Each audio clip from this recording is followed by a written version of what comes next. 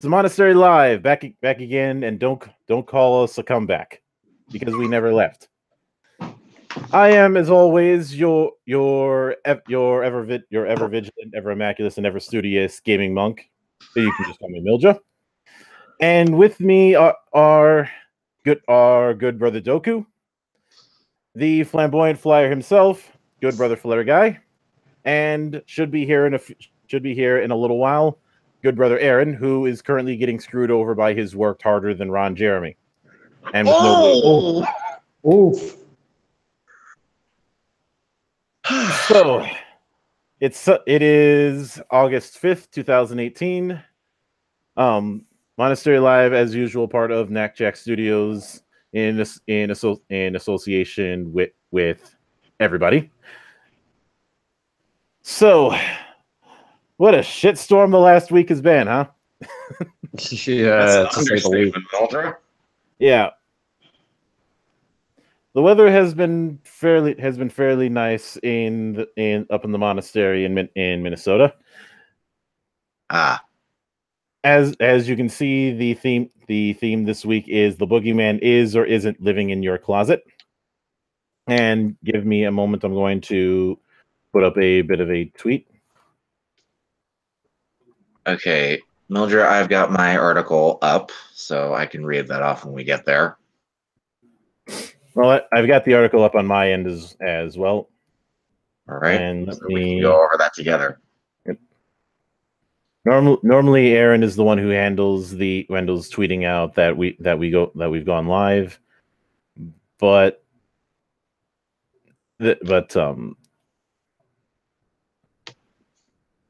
this is gonna be an interesting day. So, a couple of notes to take into account in tabletop news. I now have the preview version and the playtest version of Warhammer Fantasy Roleplay 4th Edition and the playtest version of Pathfinder 2nd Edition, respectively speaking. From what I've been able to, the final version of Warhammer 4th Edition isn't out yet. That I don't think that's going to be out till September. I think they just wanted to throw a bone to people who have been waiting so long, and they also gave me a little bit of a coupon for pre-ordering, even though I pre-ordered quite a while ago. It's just a case of, we were trying to have this out earlier by early summer, but shit got in the way, and Games Workshop was being Games Workshop. Mm-hmm.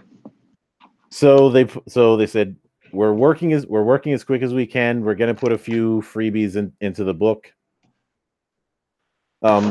The only problem I have with the current PDF is not being optimized very well and no bookmarks.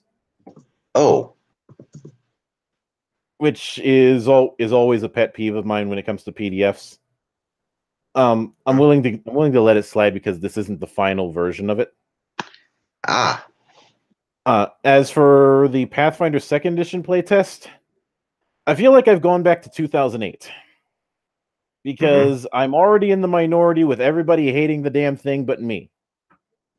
Now, those of you who have been following my blog know that I've been covering the previews that they set up called Pathfinding. So the changes that they were going to be doing weren't too much of a surprise for me. Mm-hmm. But apparently I'm like I said, I'm in the minority because I don't mind the changes. In fact, I think they've done certain things better, like say organized feats, have a proficiency set up instead of using traditional skills. Because in my opinion, D&D has never really been designed for a skill system the way other RPGs are. And going with this 4 degrees of proficiency, I very much prefer. Also, feats have a lot more importance, and thank the Lord, they're properly organized this time. Let me guess, they weren't organized in 1E? No, it was organized the same way it was organized in D&D 3rd Edition. That is to say, shit.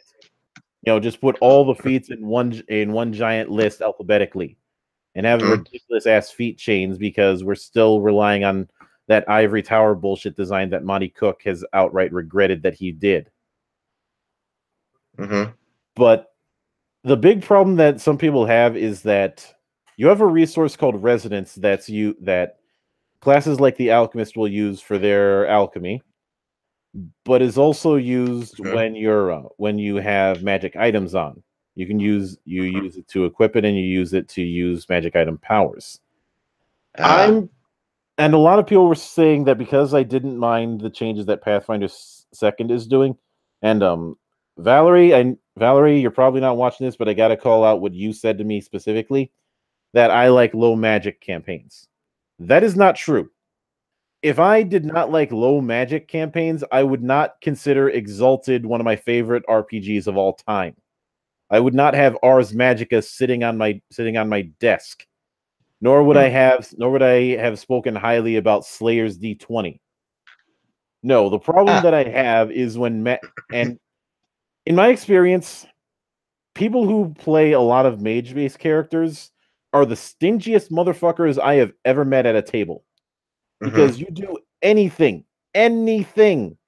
to give the non-mages just a little bit of a boost, or take away the caster's effects, or say that you can't use a certain spell. Like, I don't allow people to use wish because I think that undercuts the GM's role.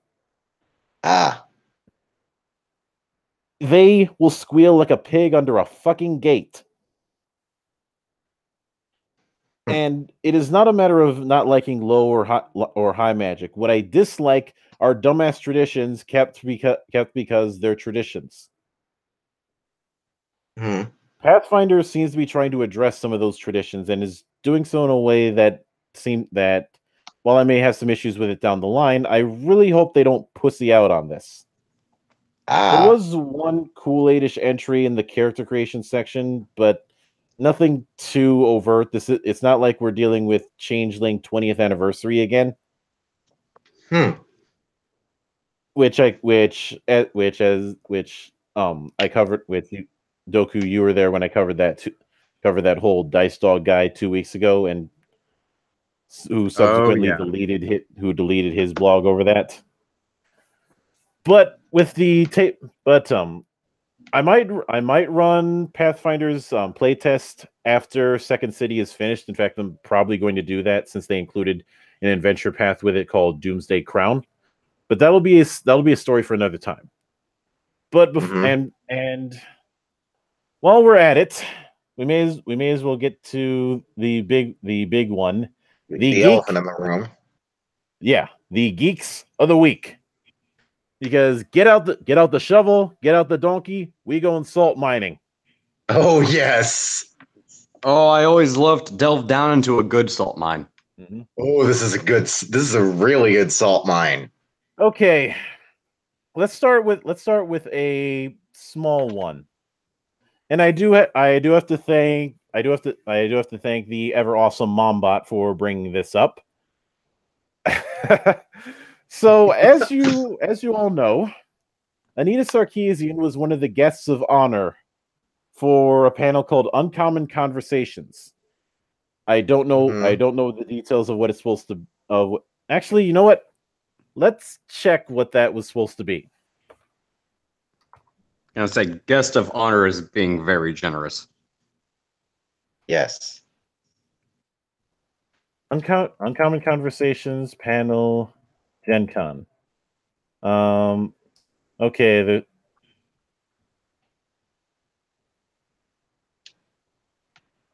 I want to know how many people attended this panel. Not many. I'm very curious. Yeah. I just keep getting flashbacks of the diversity. Somebody named AJ Sears posted. Okay, let's see. Okay, it says Miss Sarkeesian will be hosting an Uncommon Conversation with Anita Sarkeesian. Date and time to be determined.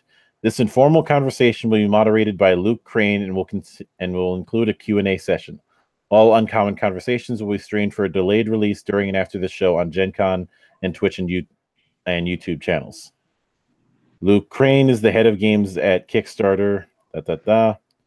Is also a designer and publisher of games like Burning Wheel, Mouse Guard, and Torchbearer. Mm-hmm. Yep, that part's already been ripped in, but Mombot had taken a photo where she had said GenCon roll call, and somebody named L at drawn out of shape said, heading there now. Just caught your Uncommon Conversations panel. Great work. Can't believe so few people were there.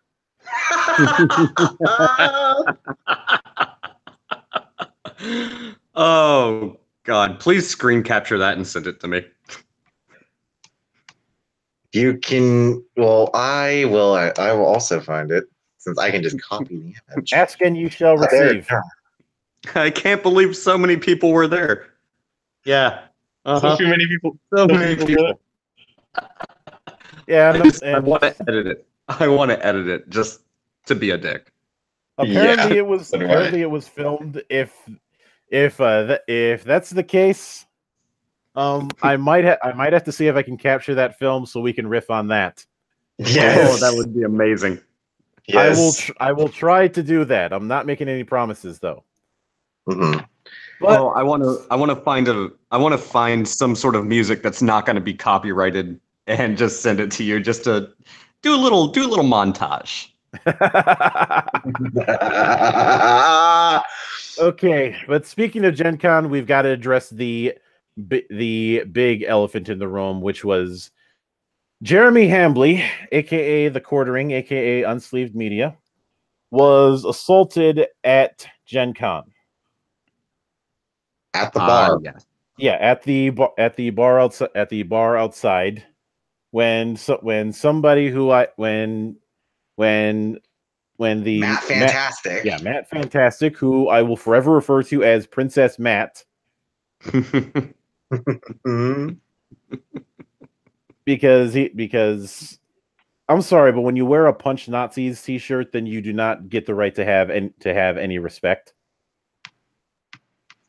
Because you clearly are replacing your drinks with soy. You are. Oh, and let's not even mention the soy face that one of the we'll get to that. Now, I do want to give a bit of props to Ethan Van Sciver, who you might know on YouTube as Comic Artist Pro Secrets, and has been a thorn in Kathleen Kennedy's side for the last 2 years. He set up a GoFundMe for Jeremy over the whole thing, which got successfully funded within the weekend. It got successfully funded in less than a day. Its goal was $10,000. It's currently raised $14,200. And somehow we're the hateful ones. Mm-hmm. Yeah, whereas this guy, according to one of the testimonies, the guy had said had started punching him, grabbed his shirt, and said, "I'm gonna fucking kill you," and then he asked his name. Yeah, he asked who Jeremy was. Mm-hmm. Yeah. Then he punched him repeatedly, ripped all the buttons off of his shirt, said, "I'm going to expletive kill you." Well, it's not that even just punched him. He sucker punched him. Yeah. Yeah, in the back of the head. Which leads me to wonder if he's got an Antifa trash lid in his house. Yeah, no, he probably doesn't, dude. Remember, Antifa hates public sanitation. Is that there's no way this guy has a trash can? Is that why they're using plastic garbage cans as improvised riot shields? Probably. If Portland is anything to go by. Yeah, but Portland's a shithole. Love you. Me too. Well, I'm not going to disagree, but I will admit the Portland Police Department actually did their job for once. Yeah. I was expecting something a lot worse. Yep. But when I first found out about this thing, because after a bunch of other YouTubers covered it, like Magical Tabletop Girls, aka Terra Sophia, and Tim Pool. What my immediate prediction was you were going to see the professional victims try and take advantage, and some of the blue hairs did, and you were also going to see a bunch of people try and claim as if this was somehow a victory. So let's get to the obvious one first, which is Ben McShane, TV Ben, who's apparently a big shot over on the Nerdist. All right. Also, I got a bit of an update from Aaron. He's going to be here in about 15 minutes, barring any bullshit. Mm-hmm. But his first response, Ben McShane's first response was, just relieved someone punched the Nazi. And then following it up with saying, the bigger issue is that a fascist showed up at an inclusive event. Can you see the finger quotes? Yeah. And then when somebody responded, he said, nah, fascists are untenable. Never mind the fact that the guy has the soyest of soy faces. Agreed. Oh, the soy boy face is strong with that one. Yep. Yes. Somebody named Mark Lean had made a comment on YouTube, a comment that got held, even though the person who made the video posted the held comment saying, haha, fat bastard got what was coming to him. When I see him, I'm gonna beat his faggot ass too. I'm sure you are. I love that you assholes think you're the only ones with guns. Oh, hold up. We got a badass over here. Oh, wait. I'm only half right on that. That motherfucker. Like, you really want to encourage violence against individuals after seeing One Punch Man at Portland. And that did not involve weapons. This is really the rabbit hole you guys want to go down. Another bit of failure is from somebody named Old Man Layfield, which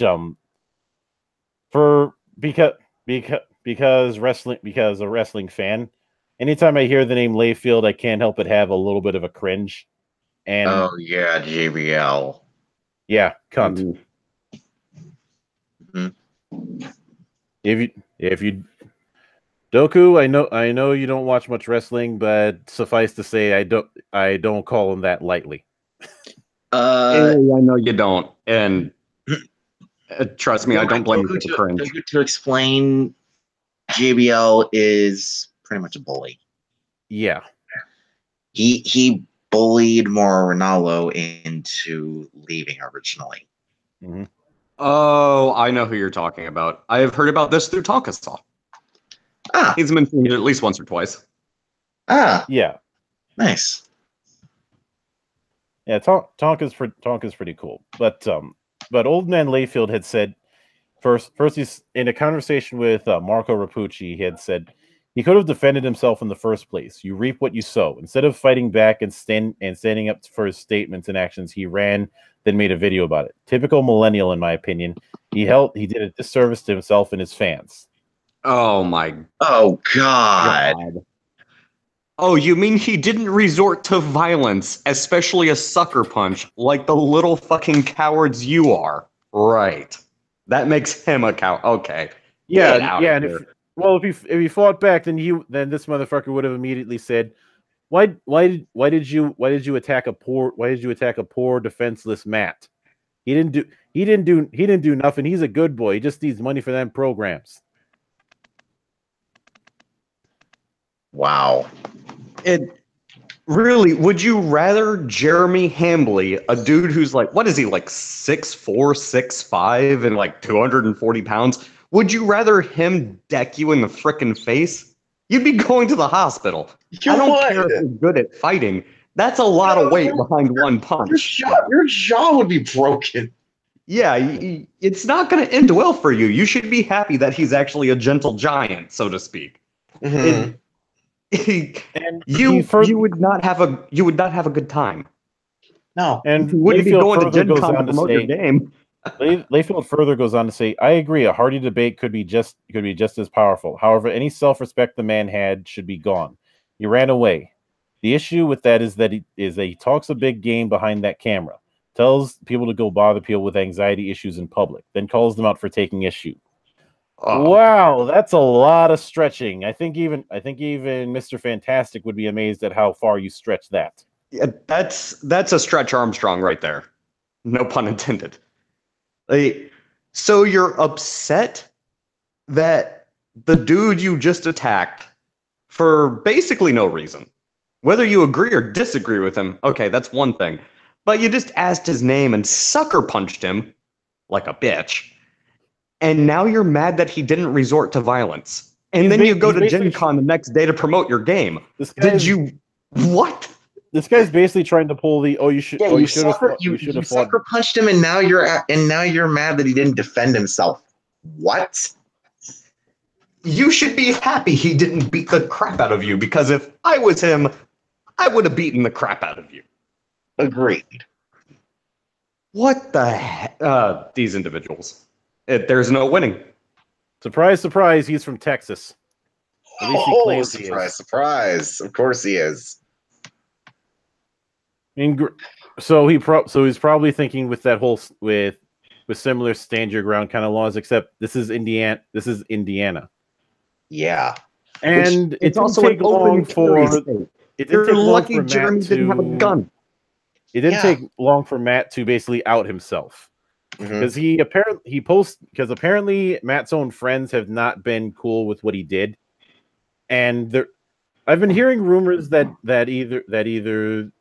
either he got his guest of honor status revoked, or Matt's trying to hightail it out or something. But then Matt Fantastic, and Mildred, check your DMs in a little. I'm sending you something. But Matt's whole response after this whole thing went down was saying, I'm keeping a lower profile, but I'm straight chilling and doing fine. Telling stories about me online is what it is. No charges. I haven't fled the con/state. I'm drinking beers, playing games, and doing business with my friends. But I'm trying to keep my friends and their companies from accidentally getting in the line of fire if someone sees me in their booth or whatever. Lots of immature doxing garbage with wild false rumors and accusations flying around, but it's mostly just an annoyance. Thanks so much for everyone who's been reaching out to me or my friends in support. Expansity sold out in like 10 minutes. #punch Nazis. You know what? Good on Jeremy for actually having a little bit of self-awareness. To actually report him to the police that were there. Mm-hmm. Well, apparently 4chan was on that in about 16 hours. I've said it before. Do not underestimate the power of weaponized autism. Oh, yes.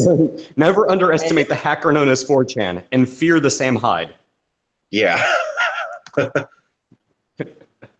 I still find this. Guys, I have another article that I'll be talking about. It's about Stanley.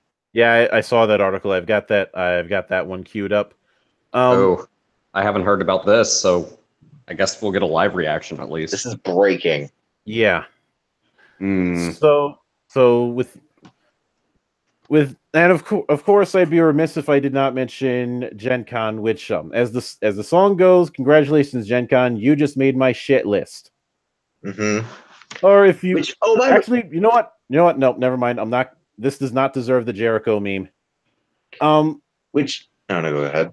But Gen Con has been trying really hard to sweep this under the rug. So much is banning users on their Twitch page for even bringing it up on their streams. That's because they're in full-on damage control mode. They don't know what the hell to do. They don't know what the hell to do. I know. And people did not take kindly to the fact that they promoted his game Expand City, including doing some sort of discount deal with it on their Twitter page. I'll just check your DMs real quick. Which is why I had to send. Sorry, go ahead, Mildred. Okay, what have we got here? This has to do with silver. You know, just real quick, I can't take too much of a shit on Gen Con because, let's be honest, they're a gaming convention. Did they really know that this kind of crap was going to happen? I mean, you're talking about the culture war. and you have one random dude who's a YouTuber that's going to show up. There's no way that they could possibly have expected the kind of backlash that they're going to get not at all. No, but they should. Incident. Actually, no. I'm not giving them any slack because they are residents of the internet, and they are not only are they the convention, they should be well versed as everyone else is in the Streisand effect.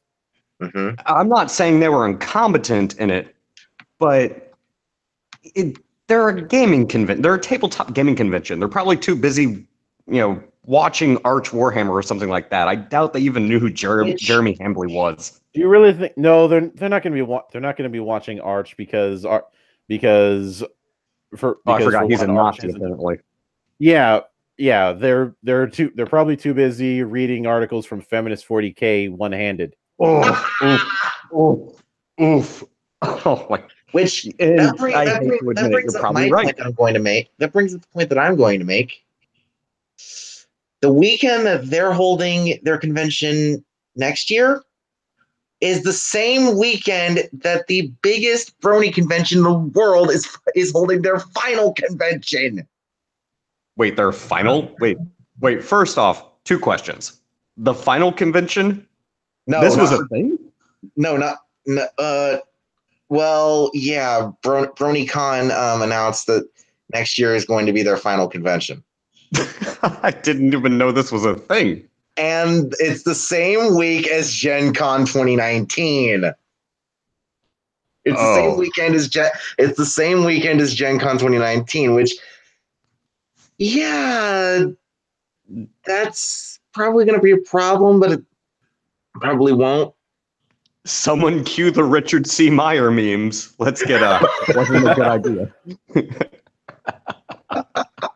Okay, I'm going to the stream to see the comments. I need somebody to find a picture of a bunch of furries dressed up as My Little Pony characters, and it wasn't a good idea.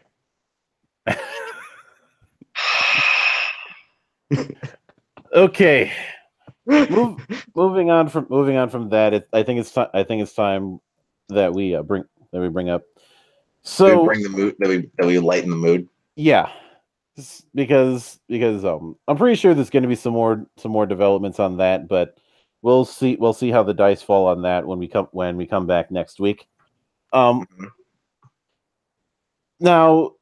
and of course the next thing is the whole matter of Patrick Stewart coming back. Patrick Stewart coming back as Picard. Yeah, after he tweeted, "It is an unexpected but delightful surprise to find myself excited and invigorated to be returning to Jean-Luc Picard and explore new dimensions within him." Read my full statement in the photo, which he says, quote, "I will always be very proud to have been a part of Star Trek The Next Generation. When we wrapped up that final movie in the spring of 2002, I love that he doesn't outright use its name. He just says it like that. So I think even he's embarrassed by it. Which brings up a point that was illustrated when Patrick when Patrick announced this, but I'll get to that. Mm-hmm. I truly felt my time with Star Trek had run its natural course. It is therefore an unexpected but delightful surprise to find myself excited and invigorated to be returning to Jean-Luc Picard and explore new dimensions within him, seeking out new life for him when I thought that life was over. During these past years, it has been humbling to hear stories about how the next generation brought people comfort, saw them through difficult periods in their lives, or how the example of Jean-Luc inspired so many to follow in his footsteps, pursuing science, exploration, and leadership. I feel I'm ready to return to him for the same reason, to research and experience what comforting and reforming light he might shine on these often very dark times. I look forward to working with our brilliant creative team as we endeavor to bring a fresh, unexpected, and pertinent story to life once more. Patrick." That is a very progressive tweet. Yes. Yeah. Because of the fact that apparently this is not going to be a follow-up to Discovery. It's going to be its own thing, which is kind of an admission of defeat, in my opinion. I.e., that they've acknowledged that Discovery did not do what they thought it was going to. Even though it's giving a season 2. They thought it was going to be their flagship, which evidently anybody who thought that they could launch a whole new network with Star Trek as the flagship, I guess they didn't realize when they tried that in the 70s, or rather when Paramount tried that, I should say. Not to mention, there's still this massive legal battle going on between Paramount and CBS, which is why they had to have the Klingons look so butt ugly. All I want to know is how much do they pay Patrick Stewart? Oh, and we actually have video of his announcement, of the announcement that he's coming back. Yep. But he made himself. But I think it's probably just covering over this. It's probably just covering over the same remark. What I do think is interesting is that, I feel like this is a desperation move. That that they don't, because I had stated for quite a while that this whole CBS All Access thing was fucked from the beginning, because one, the people most of the audience that CBS has is normies, whereas something like All Access, that sort of thing, they're not really going to, the only people who are going to really be interested in supporting that kind of service are people who are a hardcore audience. Mm-hmm. And the people who there is the video in the chat, Toku. The people who are that kind of hardcore probably already have something like Netflix or Hulu or any other Amazon Video. Yeah, Amazon Video, Crunchyroll and the like for the weebs, but WWE Network for the wrestling fans. Yeah. But here's the thing. Wrestling fans, please. We're watching NJPW World around here. Which reminds me. Mildred, you definitely know this is a desperation move. And as I've said before, SJWs aren't creative and they can't create because they use everything as a sounding board for their own political ideologies. They're not creative individuals, which is why they're bringing back Jean-Luc Picard. It feels, even just the tweet feels forced. However, I can understand why they're doing this. CBS All Access wants viewers. Oh, yeah, I can't blame them for wanting viewers. Yeah, they want more subscribers, and Patrick's not wrong. I can imagine people coming up to him, like on the street, telling him that his portrayal of Jean-Luc and Next Generation changed their lives in some way, which goes to my point. Marina Sirtis, the actress who played Deanna Troi, said that she would have been fired in season 1 if the actress for Tasha Yar didn't quit. Yeah, because Gene is an asshole, and nobody likes to talk about those first 2 seasons. And it's true. I mean, but I mean, can you really blame the network or even Patrick Stewart? No, I can't. They want viewers. Patrick Stewart's getting the chance to play an iconic role for probably the last time in his life. My fear is that the character is going to be mistreated, and it's going to be like everything we've seen SJWs do, and they're going to use it as a sounding board, and they're going to give him character apart. Yeah, hopefully they give him artistic license to do what he wants. We can hope. Yeah, I wouldn't bet money on it, but we can hope. Yeah, well, he already has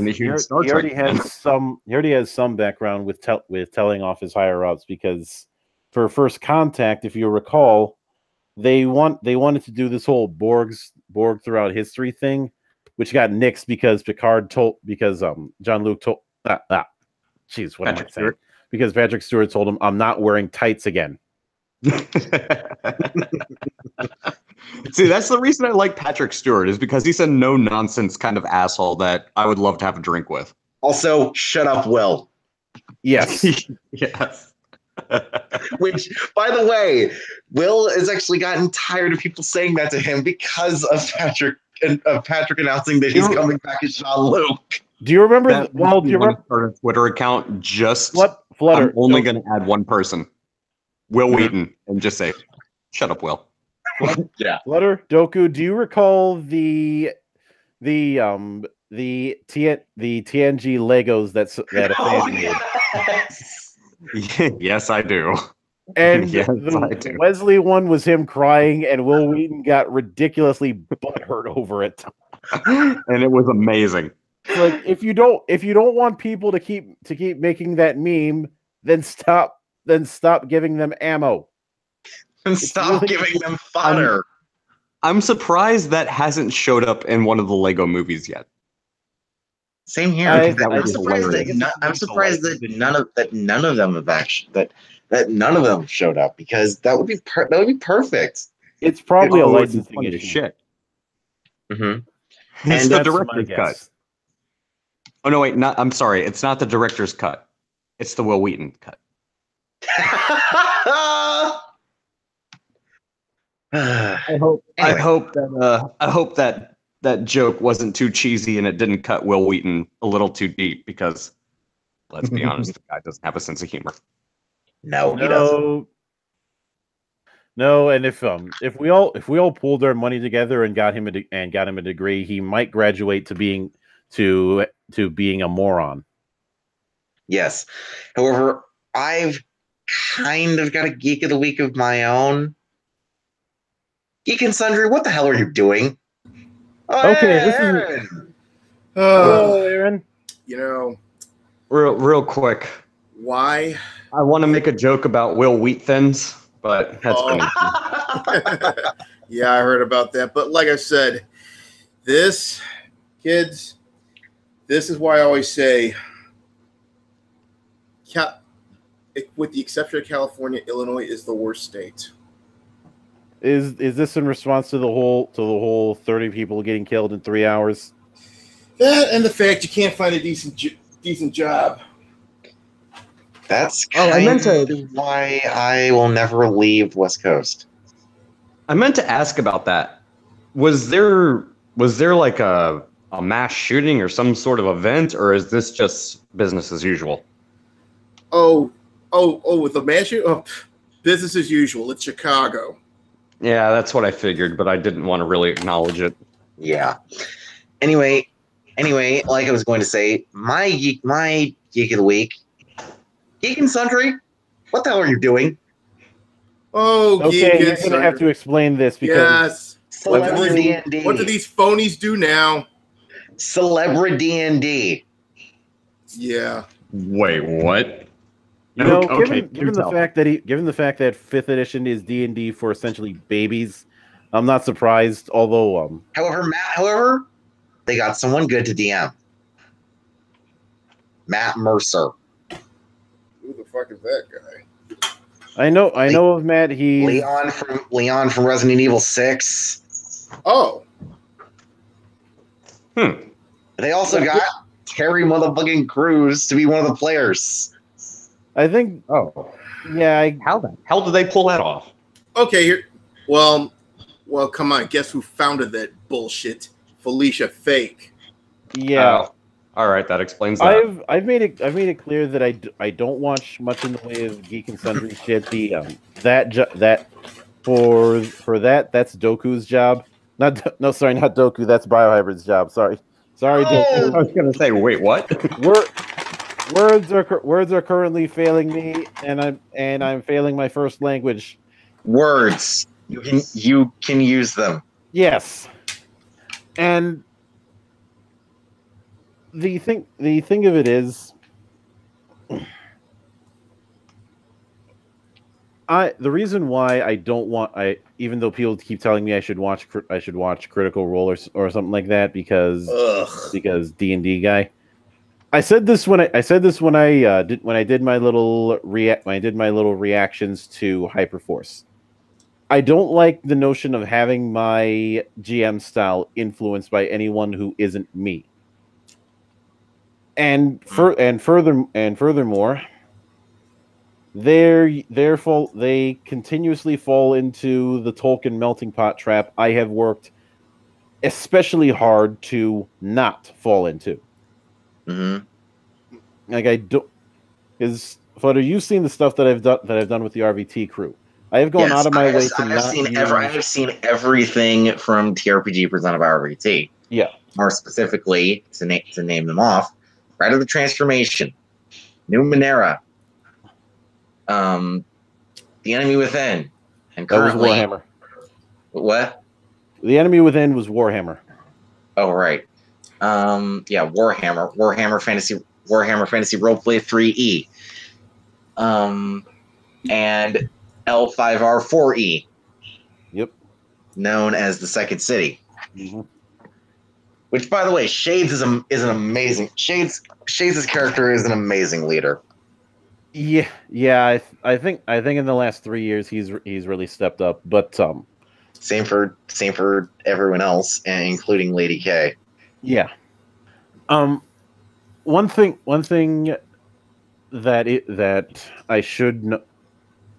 The other thing that I should note is that when I look at the style of the games that they end up going with, again, setting wise, they're still using the Tolkien melting pot. There's also the fact that they are far more interested in just doing glorified storytelling than actually playing their damn game. And also, they also like a lot of these streamers, they have a script writer. So basically, it's like what's that stupid shit that Dashcon tried to get? Welcome to something. It's some stupid radio play. Hell, I don't even the guys on my podcast, the podcast that I'm a part of, the Toku Roundup, which Mildred is an associate of, we do our TRPGs similar to what our RBT or TRPG Percent of RBT does, even though we've only done one TRPG so far. Yeah. Night Rogues Darkness Rising, which is done through Saga. But if I don't care for how, and there is certainly the possibility that if they put more variety into their stuff, then maybe I'd like it. And there's also the fact that particular style,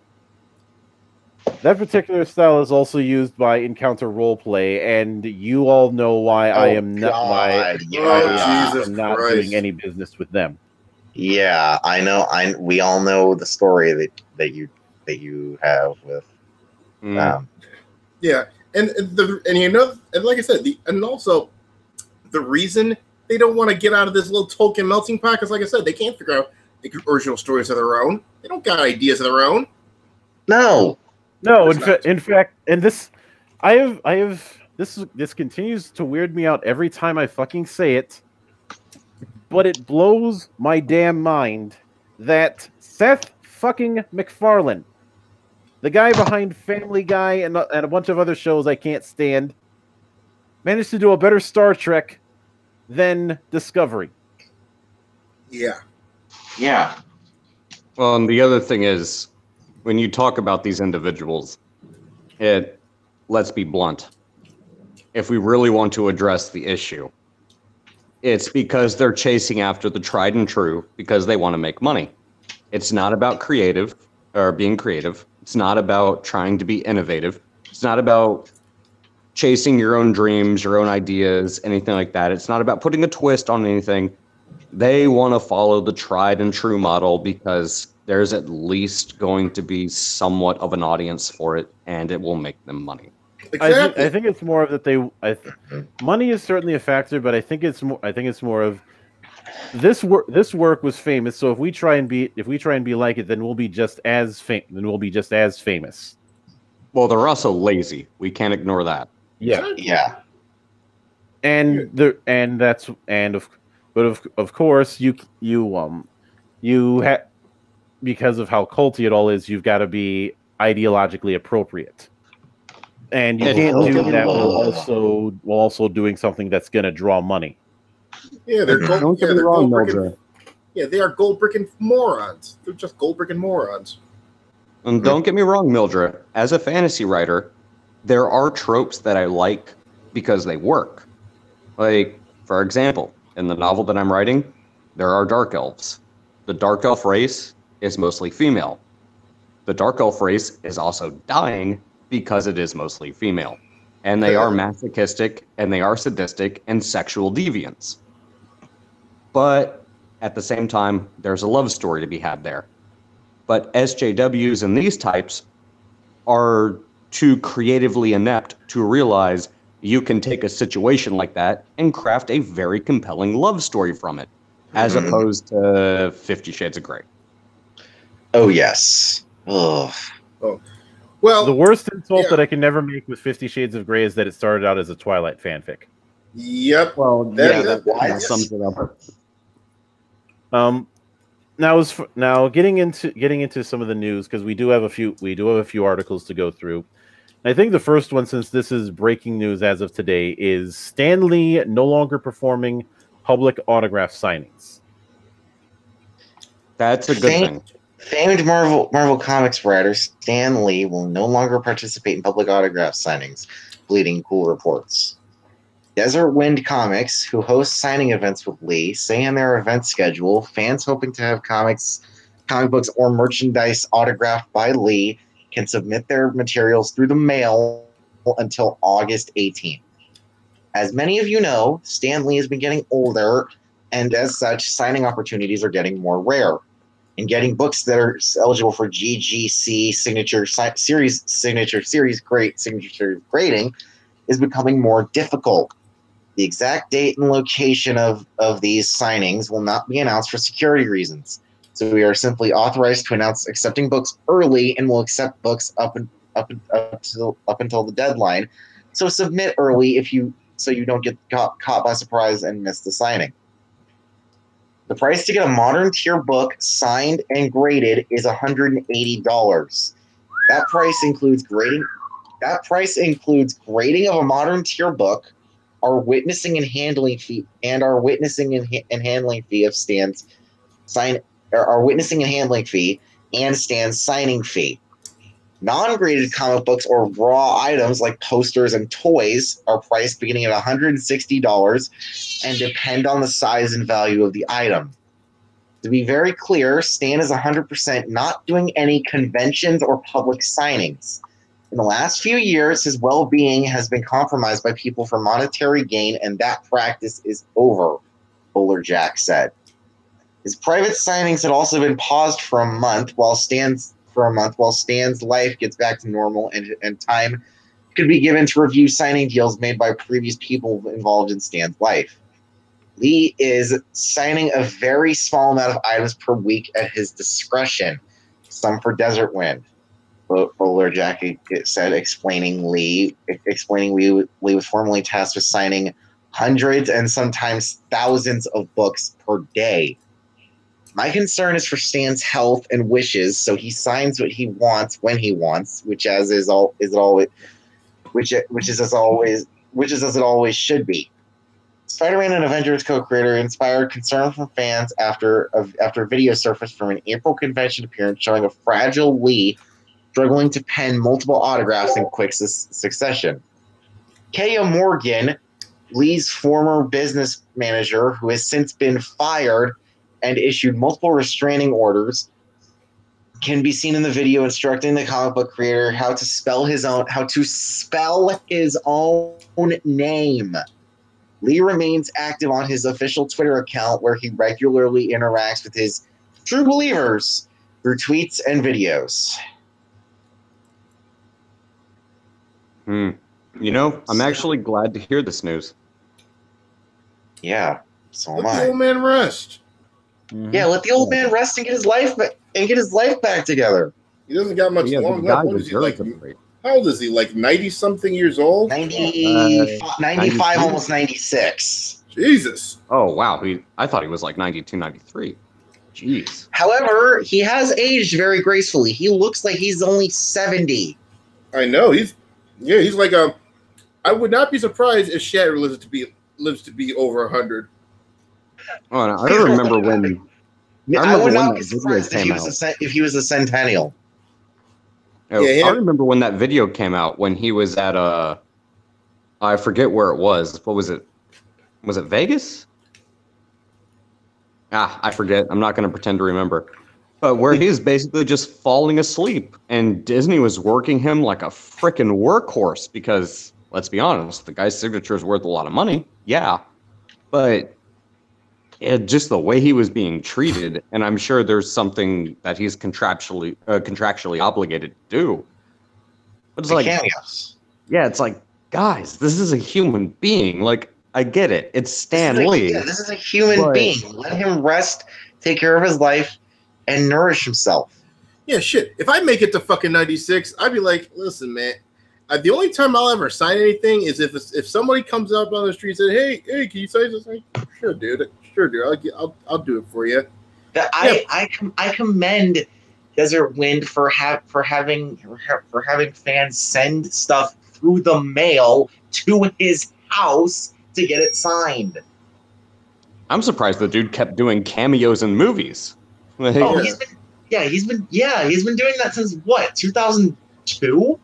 Jesus. Yeah, the guy's a tank. I know the saying and is he's also been doing cameos for the MCU TV series, the Netflix series through pictures, and as a character for Bushman.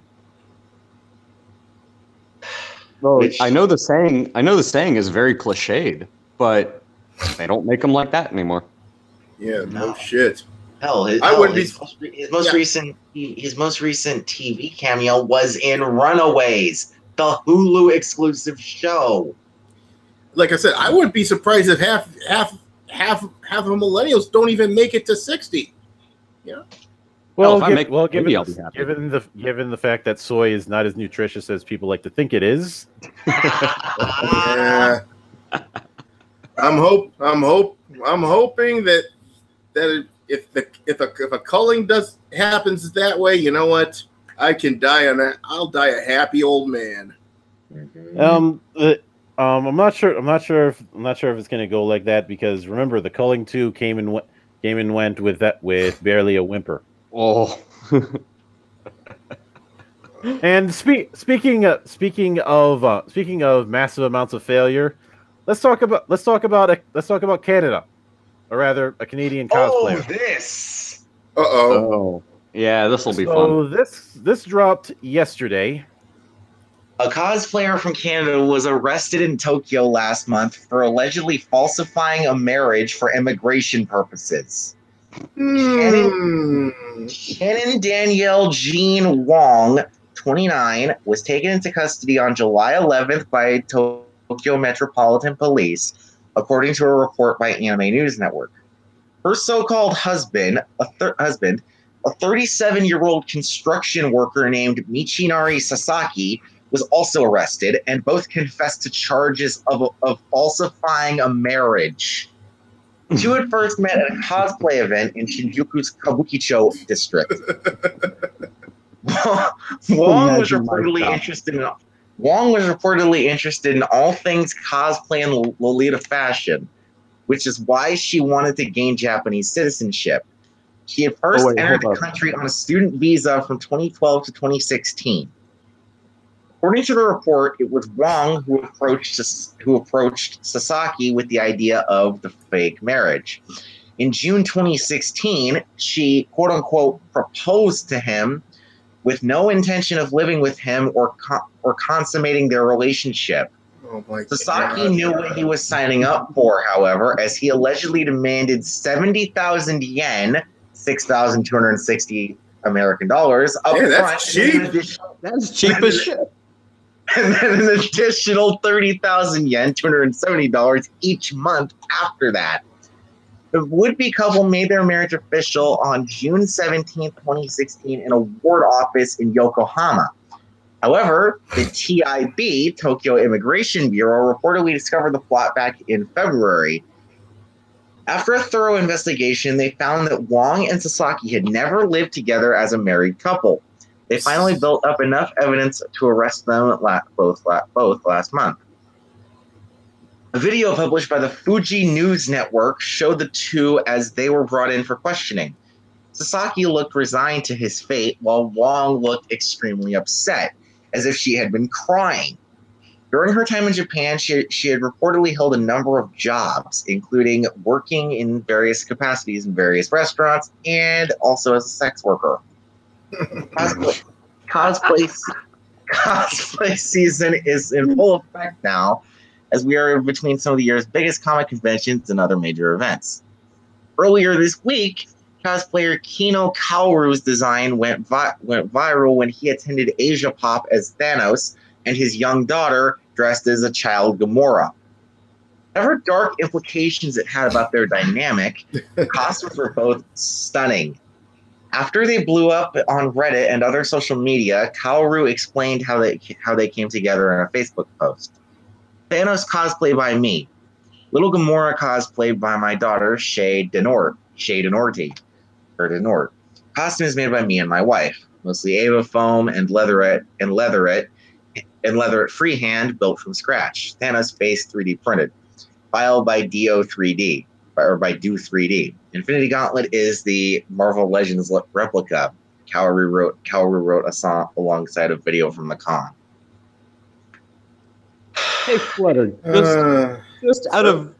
just for my own amusement, can you go back and say exactly what kind of cosplay this individual partook in?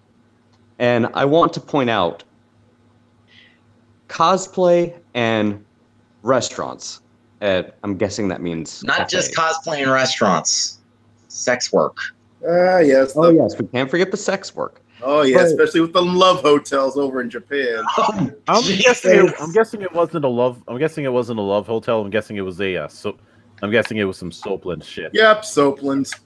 Well, if I heard you correctly, Flutter, I would like you to reread this section. Lolita. Yes. Yeah, Lolita. that's been a thing for years.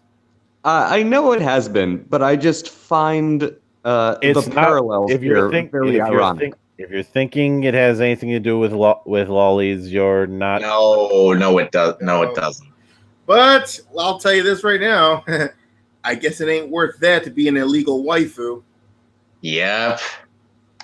I mean, first of all, you never, and I mean ever, falsify a marriage.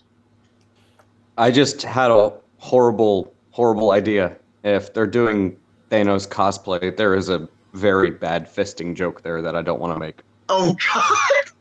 Yeah, no, yeah. Doku, sit down. Sit down, Doku. Sit down, Doku. For God's sakes, Doku. No, you know me. I don't have many filters. Yeah. No, but I do have some Infinity Stones. First off, none of us do. Yeah, none of us do. Nope. All right. Japan, that she should know better. I mean, if she wants to falsify a fucking marriage, do it in America. They do that shit all the time. Mm-hmm. Yeah, it's called mail order brides. Japan is a very bad idea. Japan does not play around with that kind of crap. No, they do not. No, they don't. Yeah, and you wonder why, you wonder why there's no truck of pieces in Tokyo. Mm-hmm. Yeah, it's like we don't. Yeah, apparently the mail order bride business isn't a really shriveling market there, at least. That's that's the only sad part. Yeah. Well, there's a whole can of worms that could be opened on that. But oh yeah. Moving on in our Into the Trash It Goes bit of the night. Oh yes. We have something from Polygon, specifically how the new Aquaman will be more Wonder Woman than Superman. Kelly Sue DeConnick talks about her upcoming run on the Atlantean hero, which she's screwed from day one because the person that she is trying to follow after Dan fucking Abnett, one of the big four of the Black Library. Good fucking luck. Mm-hmm. Oh my god. Also, I just have to say, Dan Abnett, one of my favorite authors. Yeah, like I said, he is for a lot of people when it comes to the Black Library books for Warhammer 40,000 and Warhammer Fantasy to a lesser extent. He is the writer. Like if you are grabbing 40K books and you see his name on it, you're gonna get something good. Yeah. Just the article goes. One of the most surprising reveals of SDCC 2018 was that Kelly Sue DeConnick will be tackling a new Aquaman story for DC Comics. Granted, that was at least partially because DC Comics co-publisher Dan DiDio wasn't supposed to have mentioned it at the company's traditional Thursday morning press event. oh wow. But the fish is out. DeConnick, who famously relaunched Carol Danvers as Captain Marvel, not exactly. Yeah. Ugh. We don't need to talk about Carl Manvers. No, and we don't. Created the Nope. women Let's in not. prison exploitation film subverting comic Bitch Planet, which sucked. We'll be taking over the Aquaman series soon. So when I sat down with DeConnick this week, I had to ask, why Aquaman? Not to diminish the hero, of course. I'm a firm believer that there's no such thing as a dumb character. Bullshit. Bullshit coming Yeah. from you. Ever heard of Why American didn't they give her Chavez? Mira? And seriously, why didn't they give her Mira? Why Aquaman? You know why she's didn't they just give her going to Mira? emasculate him. Didn't they Yeah, give her Mara? Why Aquaman? Yeah, if anything, give her Mira. Anything but Aquaman. All she's going to do is emasculate him. And she's not that great of a writer to begin with anyways. I mean, Also, what here's the video that the also there's the video that there's the tweet and video that covers the falsified marriage. Anyway, continue. Yeah, I swear to Christ, what is DC doing? I mean, did they look at Marvel's little business model? This is what I call the birdcage liner model, and says, "Oh, this is such a great idea." You know what? I can tell you exactly what they're doing, and this trend is going to continue. When this happened to Hollywood, it's going to continue happening with comics, and it's going to bleed into other hobbies as well. And this is the reason people like Ethan Van Sciver, Dab Abnett, they're moving out of the industry. Because A, their employers can't afford to pay them, and B, they're being pushed out of the industry for ideological reasons. I mean, I don't know what Dan Abnett's political affiliations are, but they can make more money just in the current age and era that we live in, especially with first to file copyright laws. Hell, he can go back to Marvel. Games Workshop and make a lot more money. Well, and that's the thing. They don't need to work for Marvel. They don't need to work for DC. They don't even need to work for Games Workshop. They can go out there and do something that's crowdfunded. They can do whatever the hell they want. They have a lot more freedom. They can work on their own time, and they'll probably make a lot more money at it. Yeah. The talent pool is shrinking. Yeah, And that's the reason you're getting a bunch of crap that's coming out of these, essentially, at this point, I would say it's legacy entertainment. Yeah, Anyway, you make up a good point, though. You bring up a good point. There was a video that I checked out with diversity in comics. Apparently, there are some studios that are paying their artists diddly shit. No, they're only paying them like $20,000, $30,000 a year, which is not crap if you're living in New York or Portland or wherever. Yeah, but they're basically being paid diddly shit, and they're not getting any bonuses. Or as opposed to you work for Richard Meyer, you're probably going to get bonuses out the ass. Mm-hmm. Hey, I'd go work for him. Screw it. Like, he'd probably pay me pretty well. Yep. Yeah. Anyway, it goes. DeConnick told me that was part of the attraction to tackling a book described by DC by DC's chief creative officer Jim Lee as a Batman Year One for the Atlantean. May I just take Here's this time here's the difference. Batman Year One was actually good. Yeah, but it's become one of those books that's had a questionable legacy. She goes, quote, Aquaman is this character. Line art and such. He is part of the Justice League, so he's one of the big seven, right? But he's also kind of considered second tier. So he's a little bit under the radar, and I think that makes him an underdog to start with. Considered second tier because of the shitty Super Friends. I was about to say that. And the whole thing, it's kind of hard for him to be an underdog when he's the king of a country. He's not the king of largest the country in the world. He's king of 3/4 of the planet. Yeah. He's king of water, pretty much. It's kind of hard to be an underdog when you can bring tidal waves on somebody's head and throw sharks at them. Yeah.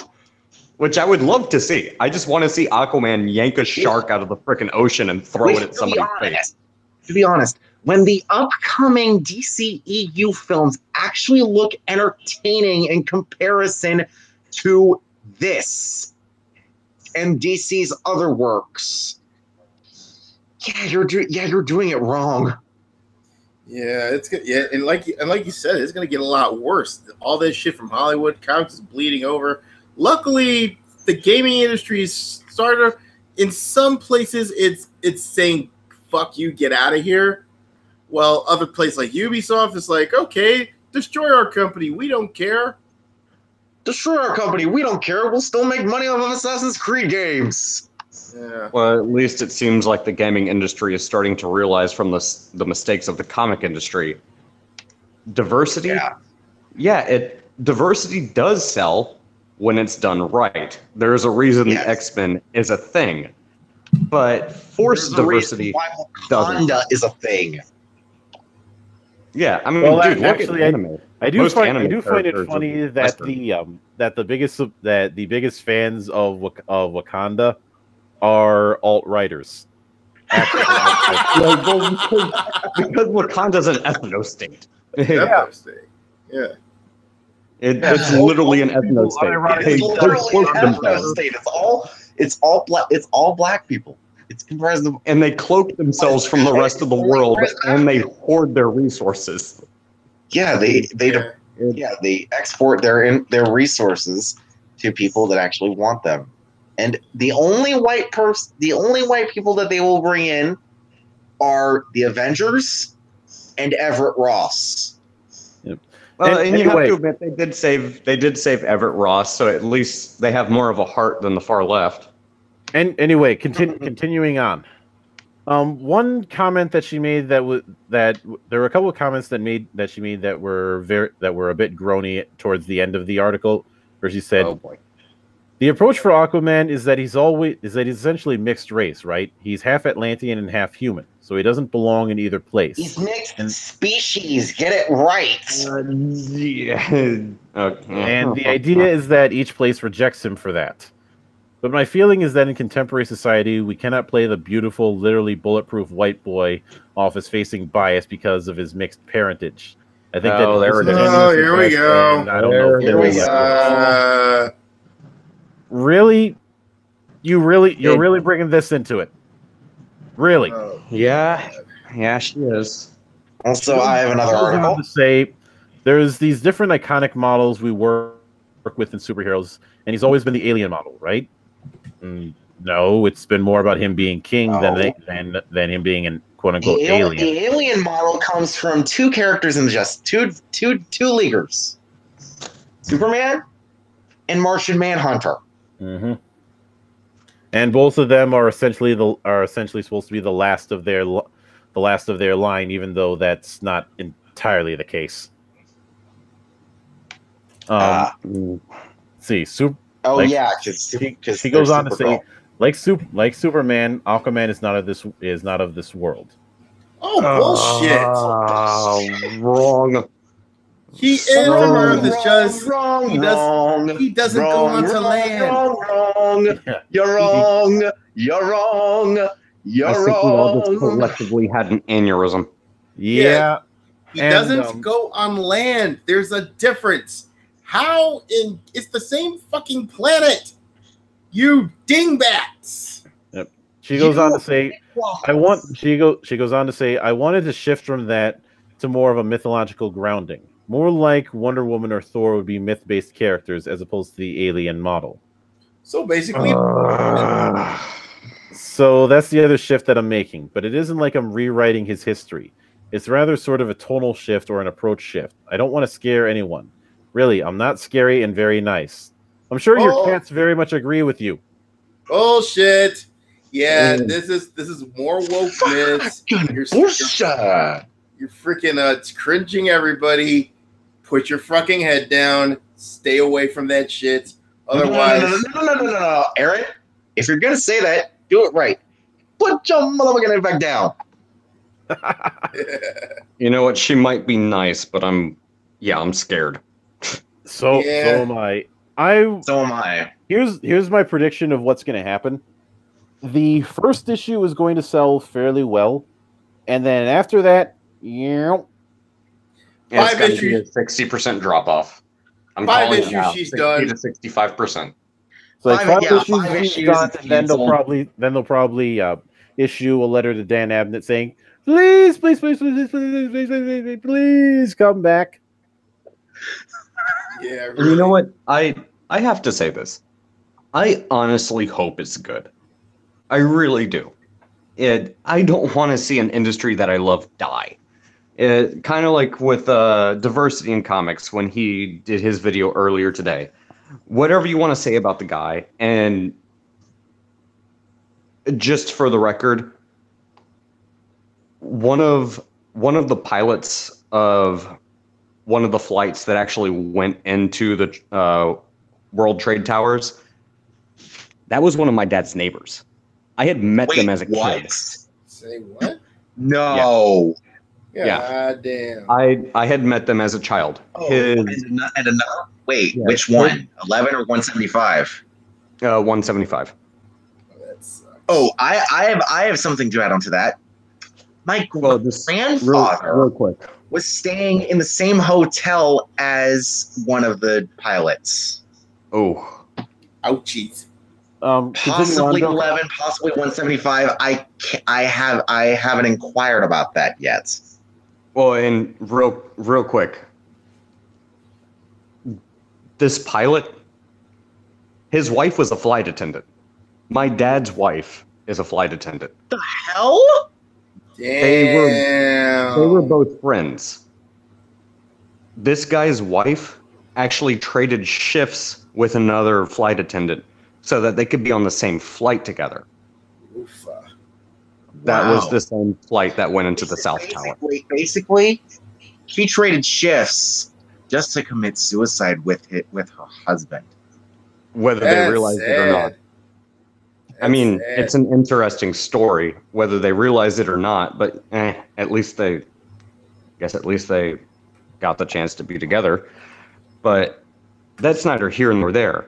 My point is, when I hear someone like Aubrey Sitterson saying if you weren't in downtown Manhattan when that happened, you don't have a right to mourn and you're just pretending, I want to punch the dude in the face. Fucking shit. Oh, using the Parkland fucking reference now. Yeah, I want to punch that guy in the face. Well, but at the same time, Karma punched him harder because he got fired. At the same time, though, as much as I detest Aubrey Sitterson for that statement, I'm glad at least that he's on Twitter and he's talking about comic books and trying to promote his product and not being a preachy little prick. Well, that's something. It's a step in the right direction. Yeah. And I don't want to see any of these individuals, be unsuccessful. If you can do a good job, you can produce a good product. If you can give me something I enjoy, I don't want to see my hobby destroyed. I might not like you as an individual. I might not agree with you. I might not like you as a person, but I don't hate you to the degree where I want to see you, homeless and starving on the street. I don't think anybody deserves that. You're a better person than I am, Doku. Neither do I. It's not an easy thing to say. Doku, I agree with you wholeheartedly. It's not an easy thing to say.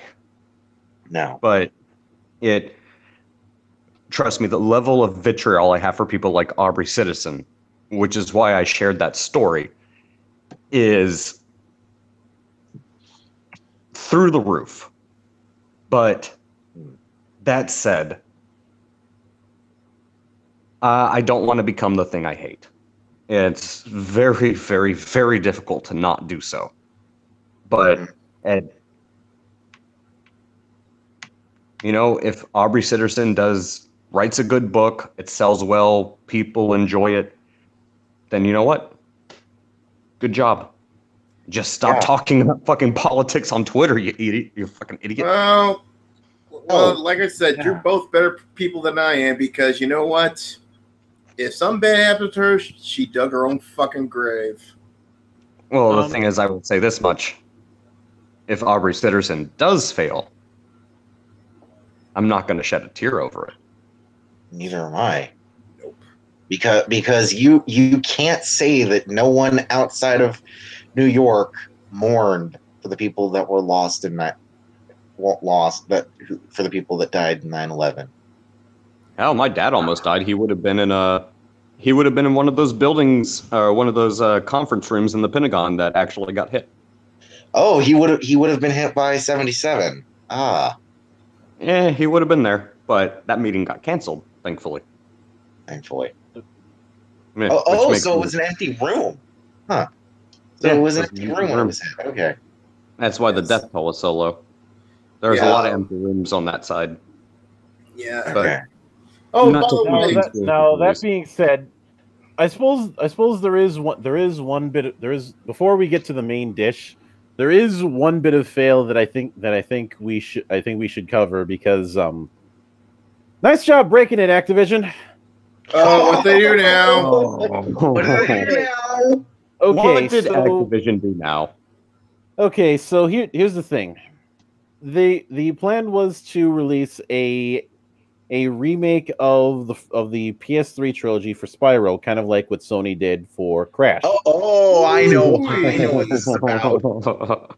And the idea was the whole 3 games in one, except that's not technically true.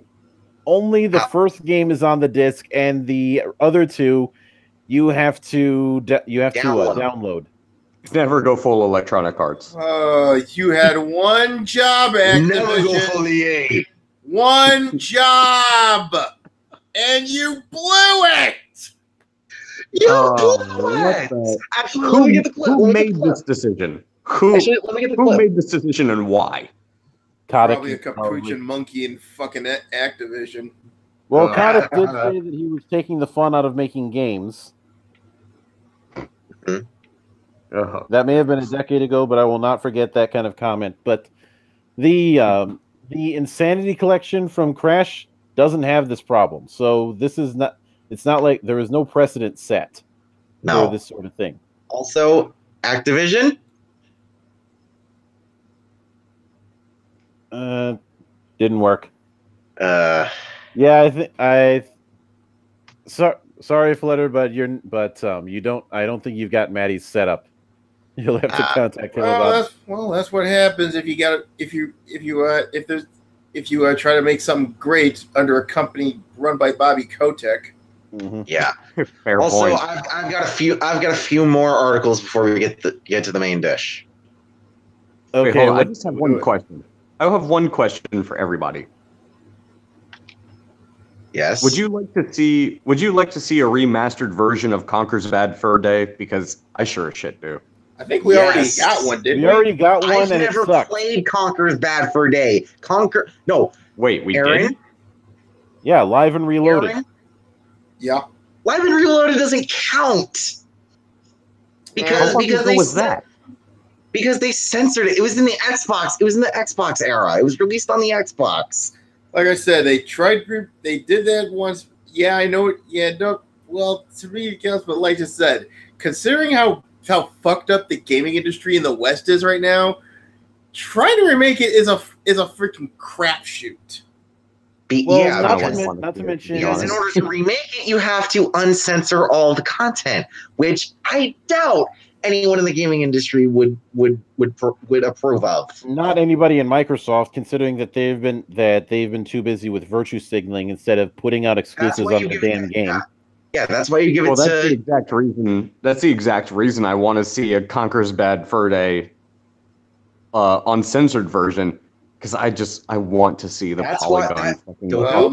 Microsoft's that's why you give it to the people at Sony. Oh, I'm going to make a bit of a prediction that by the end of the year, the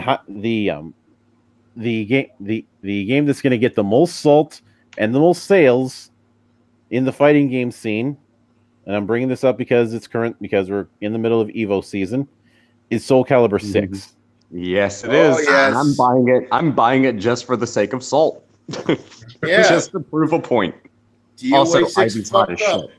Tecmo fucked up. Which, by the way, that brings me to my next article. Yeah, Namco Bandai had an announcement at Evo. Okay. Season Pass 2. Okay. This article by Anthony Taormina. At Evo 2018, Tekken 7 developer Bandai Namco revealed some of the new fighters joining the fighting game's roster with Season Pass 2. Two familiar faces were featured prominently in the Season Pass 2 reveal trailer, but the most buzzed about reveal was that of Negan from AMC's The Walking Dead TV series. Okay. You know, in total, Tekken 7's Season Pass 2 will add 3 characters. The 2 returners from past Tekken games are Anna Williams, who sports an elaborate black dress in the first trailer for Season Pass 2, and Super Cop Lei Wulong. As expected, the footage hypes up the conflict between Anna's sister Nina, who is part of Tekken 7's main roster. Theirs is a rivalry that is extended throughout much of the Tekken series, but it will be interesting to see what new dynamics, if any, Tekken 7 adds. When Lei Wulong was first introduced in Tekken 2, he was meant to pay homage to Jackie Chan. Since then, Lei has been a part of the series' mainline entries, which makes it surprising that he is just now joining the roster. Of course, the major talking point for the Tekken 7 Season Pass 2 trailer will be Negan, who makes the jump from TV to video game by way of The Walking Dead. Unfortunately, the trailer only features a brief silhouette of Negan, so fans will likely have to wait until a little later for an official look at the character. As far as details are concerned, it does seem that Bandai Namco obtained the rights to Jeffrey Dean Morgan's license for Negan, and the character will be brandishing his trademark bat, Lucille. Presumably, the barbed wire covered bat will help give Negan more range than the average Tekken character, assuming that he uses it as his main form of combat. All told, it appears that Tekken 7 Season Pass 2 will have a little something for everybody. Long-standing Tekken fans will see the return of 2 very familiar faces, while non-Tekken fans might consider checking the game out to see what Negan brings to the table as yet another crossover character. There is currently no release date for Season Pass 2, but fighting game fans can expect more in the next coming months. Tekken 7 Season Pass 2 will be available on PC, PS4, and Xbox. More Miney Mo, you will not shut that shit down. Esports garbage is a fucking plague, man. I've treated esports as if it is developer quicksand, and however, this is an interesting guest character, which you guys want to know how this came about. It came about from a troll post. Yeah, it came about from a troll tweet by Harada. He asked people to give him their guest character ideas, and someone replied with Negan. You don't feed the trolls, kids. You know, that kind of gives me hope that I really hope somebody makes another troll post, because I want to see Ezekiel so I can see a tiger bite someone's face off. As much as I'd like that, I would rather that a future one feature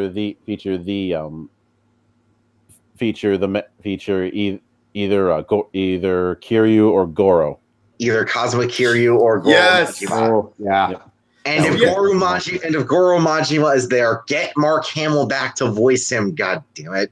Oh, Yeah, that it's funny you mentioned all this shit because I've been playing Yakuza 0 for the PC port. It's fucking amazing, man. Mm-hmm. Oh, there's a disco mini game. Yeah. Oh shit! There's. I wonder if they would make Godzilla Pocket Circuit. Yeah, they should make Godzilla an honorary character. Yeah, No. and I already did No. Oh, by the way, I already did the Japanese Scientology side story already. Wait, what? Yeah, there's a Japanese Scientology side story in the Yakuza 0. Well, Yeah. Oh, that reminds. Oh, and then my next article.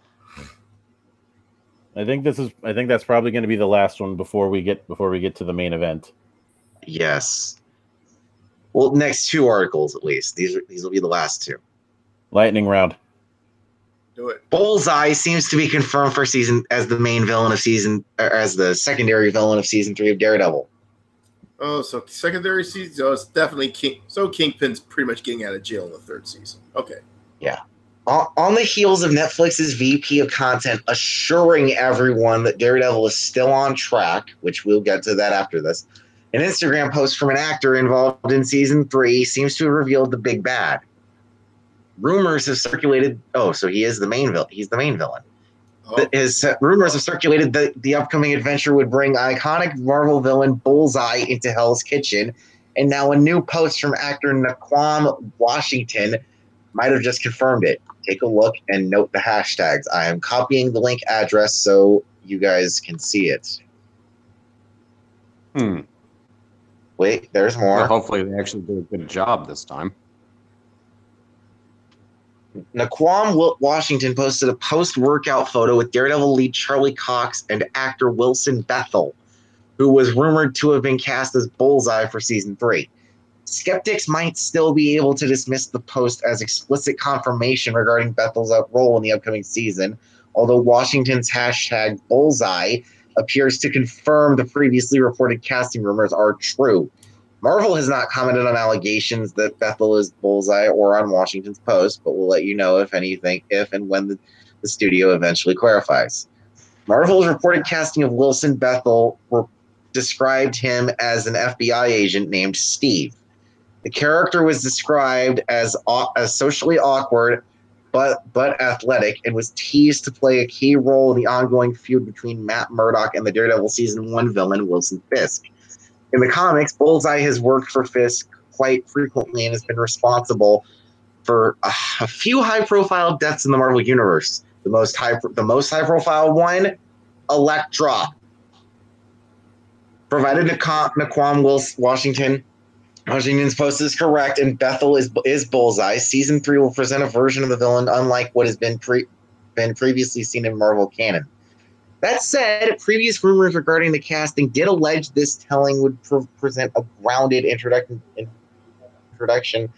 in which only further solidifies the validity of the post. Whether or not Steve will stay grounded in his transformation to Bullseye remains to be seen. However, as it stands to reason, the character will evolve into a version much closer to what fans are familiar with. This includes a near superhuman level of marksmanship, that on par with the Punisher, as well as extensive experience in hand-to-hand combat. There is also the iconic Bullseye mark that often adorns the character's forehead, which is either shown as part of an outfit or scar.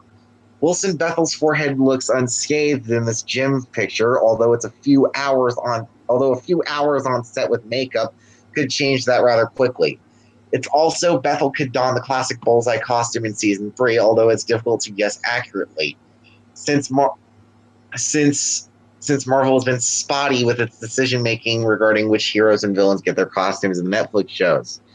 Daredevil Season 3 is headed to Netflix, and fans can stay on top of any updates regarding its premiere via Cinema Blend's Superhero Premiere Guide. Those wishing to see what other television shows are out there in the coming months will have plenty of luck visiting our summer and fall premiere guides.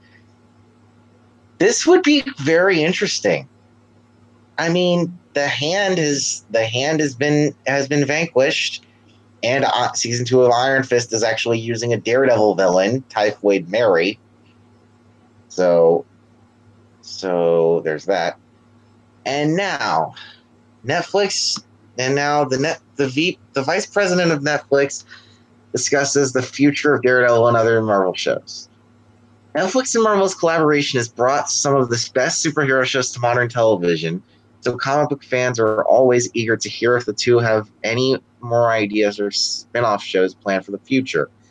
That eagerness has somewhat evolved into worry, as 2 years after Daredevil was renewed for season 3, the flagship hero drama has still had yet to get a release date. Thankfully, Netflix's vice president of original content, Cindy Holland, recently put fans' worries to rest and blamed the Defenders for the long pause between season 2 and season 3. Biggest issue was the timing of production and launching of the Defenders, because what that meant is we had to shut down all of the shows so all the actors be available for the Defenders. So it's more function of that, more function of that. There is no problem with this. There's no problem with this season. I think that it's fantastic. It's a real return to form in my view. Cindy Holland confirmed that Daredevil season 3 is doing just fine, although she didn't have a release date or when fans will be able to see it. As for a sequel to the Defenders, or whether Netflix and Marvel will attempt to do another multi-hero team-up miniseries again in the future, she said it's a possibility, but there are no plans at this time. That might be good for viewers who want a faster turnaround on seasons, as Holland's comments confirmed that the Defenders played a part in delaying the return of Daredevil. Cindy Holland also confirmed that both parties are always in discussions for spin-offs and referenced the success of The Punisher. Perhaps reading the minds of those in attendance at the TCA Summer Tour, Television Critics Association, via Deadline, Holland followed up by saying that she had no news to deliver regarding potential spin-offs. There's always an ongoing discussion about spinning off additional characters into additional properties. I don't have anything to share. As for other Netflix series and shows and rumors that Luke Cage was already starting its writer's room for season 3, Cindy Holland said no firm decisions had been made regarding the show's future. Netflix may not have made any concrete decisions regarding Luke Cage, but the streaming giant did recently break precedent and lowered the standard Marvel episode count from 13 to 10 for season 2 of Iron Fist. The rumored and confirmed news both appear to show that Netflix is adapting and responding to fans' criticisms regarding turnaround times and filler stories, which means more fan-suggested changes could be on the way. Iron Fist Season 2 is scheduled to premiere on Netflix on September 7th. However, Netflix has come out and said that Season 3 of Daredevil will be released sometime before the end of the year. Well, here's hoping they haven't fucked it up so far. Here's hoping they continue to not fuck it up. Yeah. And now, ladies, I don't know. Before we go on, I don't know. Jessica Jones season 2, I heard was bleh. It was fun. It was fun. It's not bad by any means. Yeah, but it was like it's just that it doesn't have a proper villain. Yeah, it was just too rote for my taste. I didn't even see it because of that. And anyway, now we go on to your main event of the evening. Now, as I mentioned before, Archer Warhammer had covered this little Medium article by Dorian Dawes a couple weeks ago, but I felt it was apropos to cover it ourselves because this was too good to pass up. And let me get the let me get the screen share up proper. Okay. Just checking. Can you? This is the second time so far I've used screen share. Can you guys see what I'm seeing? Yes, I can. Yes. Yep. Oh, this article. All right, Dorian Dawes, author of Harbinger Island and Mercs. Writing has been featured in Bitch Media and the Huffington Post. There's a couple red flags. Known Gender Disaster, another red flag. Like air horn. Was written on July 27th. Called "Let's Talk About Warhammer 40K," and she uses the Trump meme regarding Warhammer, regarding the Imperial Fist chapter. God Emperor, yep. Even though, if there's any chapter he'd be a part of, it's not the Imperial Fist, because the Imperial Fists have the biggest stick up their ass. So before we go into this, I want to get a kind of baseline. So how familiar are each of you with Warhammer 40,000? Very. Not so much. Neither am I. Not so much. So Doku, you're probably gonna be helping me out with some parts of this. For everybody else, if you want a good non-soy approach to what this whole thing is, to what 40K is about, and why it has the pull that it does, I'd recommend looking up videos from people like 40K Theories and, of course, Arch Warhammer. Mildred, I'll put it to you this way. I have been playing Warhammer 40,000 since I was in 3rd grade, and I have been reading the books since I was in about 5th grade. Nice. It's one of my favorite hobbies that has somehow not been infested by SJWs yet. Well, they've come close, but every time it happens. Well, that's because the entire fan base is full of assholes like me. They can try. They ain't gonna win.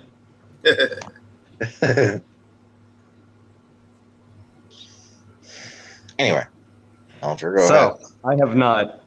I have not heard of this article yet. So, Mildred, let's get on with this. This should be entertaining as fuck. Let's get to our main event of the evening. And she begins. My introduction to the 40K universe was about maybe 5, maybe 6 years ago, when my boyfriend got me into the Dawn of War franchise. Okay, good. The Dawn of War is a good series. We don't talk about 3. Well, we only talk. We don't talk about. I thought it ended it too. No. Oh, I see what you did there. The original is probably one of my favorite real-time strategy games ever made. I'd argue Company of Heroes is better from Relic, but it's still pretty damn solid. Hold on, I gotta go choke real quick. Uh-oh. What? I'm dying. I've got my second life back. Continue, please. What? You got something against Company of Heroes? I wouldn't say it's comparable. Oh. It's not bad. I'm just saying comparing the two is, well, red flag. They're both Relic games, and I like Company of Heroes a bit more. Just saying. I'm just saying they're not comparable. Just because they're both Relic games doesn't mean you should be comparing the two. Anyway, the mechanics continue to hold up, and I boot it up on occasion. On the aesthetic level, there's a lot about the 40K typo that I still love. I love the opulence, the grandeur, the absolute mythic nature of its lore. The Imperium's ships are giant cathedrals floating through space. How cool is that? I agree. Here's where we're probably going to get through the shit.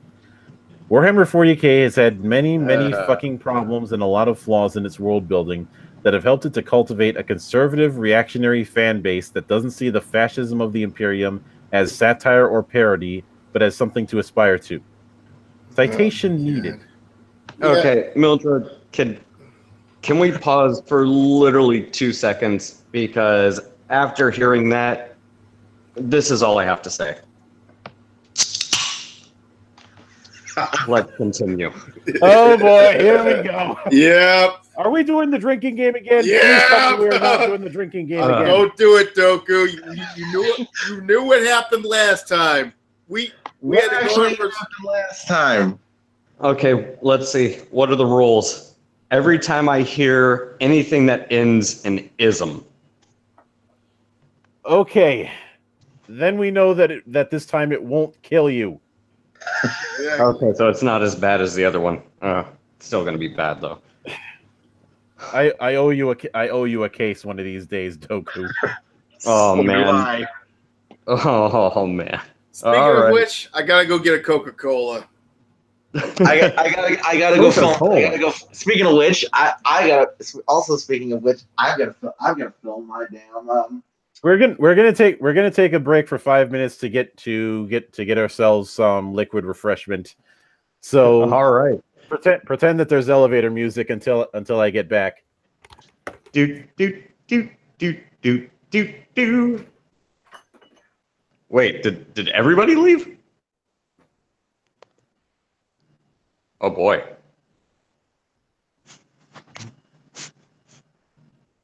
I have a chance to be a glorious asshole right now, but I don't think I'm going to take it.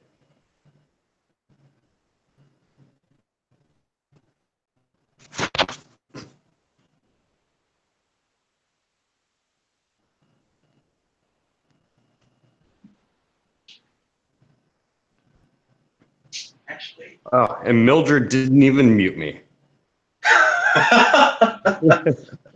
I was debating. I was like, I could be a dick right now, but yeah, no, I'm not gonna do that to Mildred. But this article, first they went after video games. Hollywood's always been a shit show. Then the SJWs go after comics.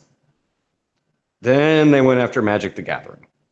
Apparently, Yu-Gi-Oh! And Pokemon have also come under fire, but I haven't been following that nearly as much.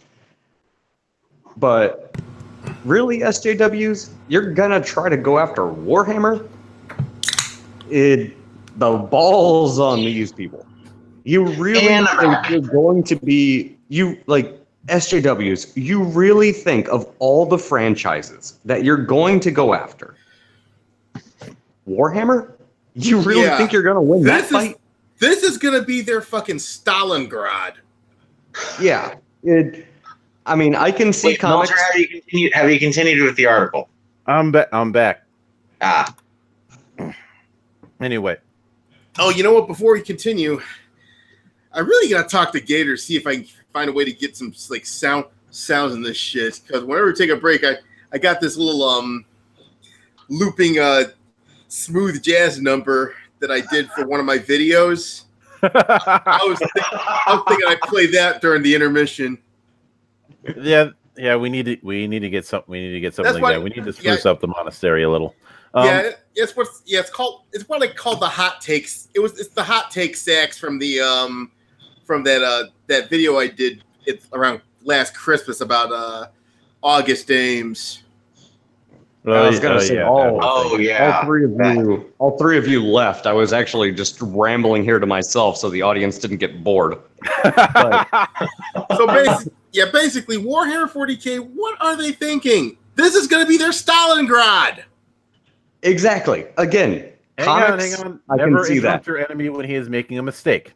Anyway, let's move on before we get sidetracked again. Yeah. Gotcha. It's debated a lot whether or not that Warhammer 40K was originally meant to be a satire of Thatcher era conservatism. That's not the way the franchise presented today.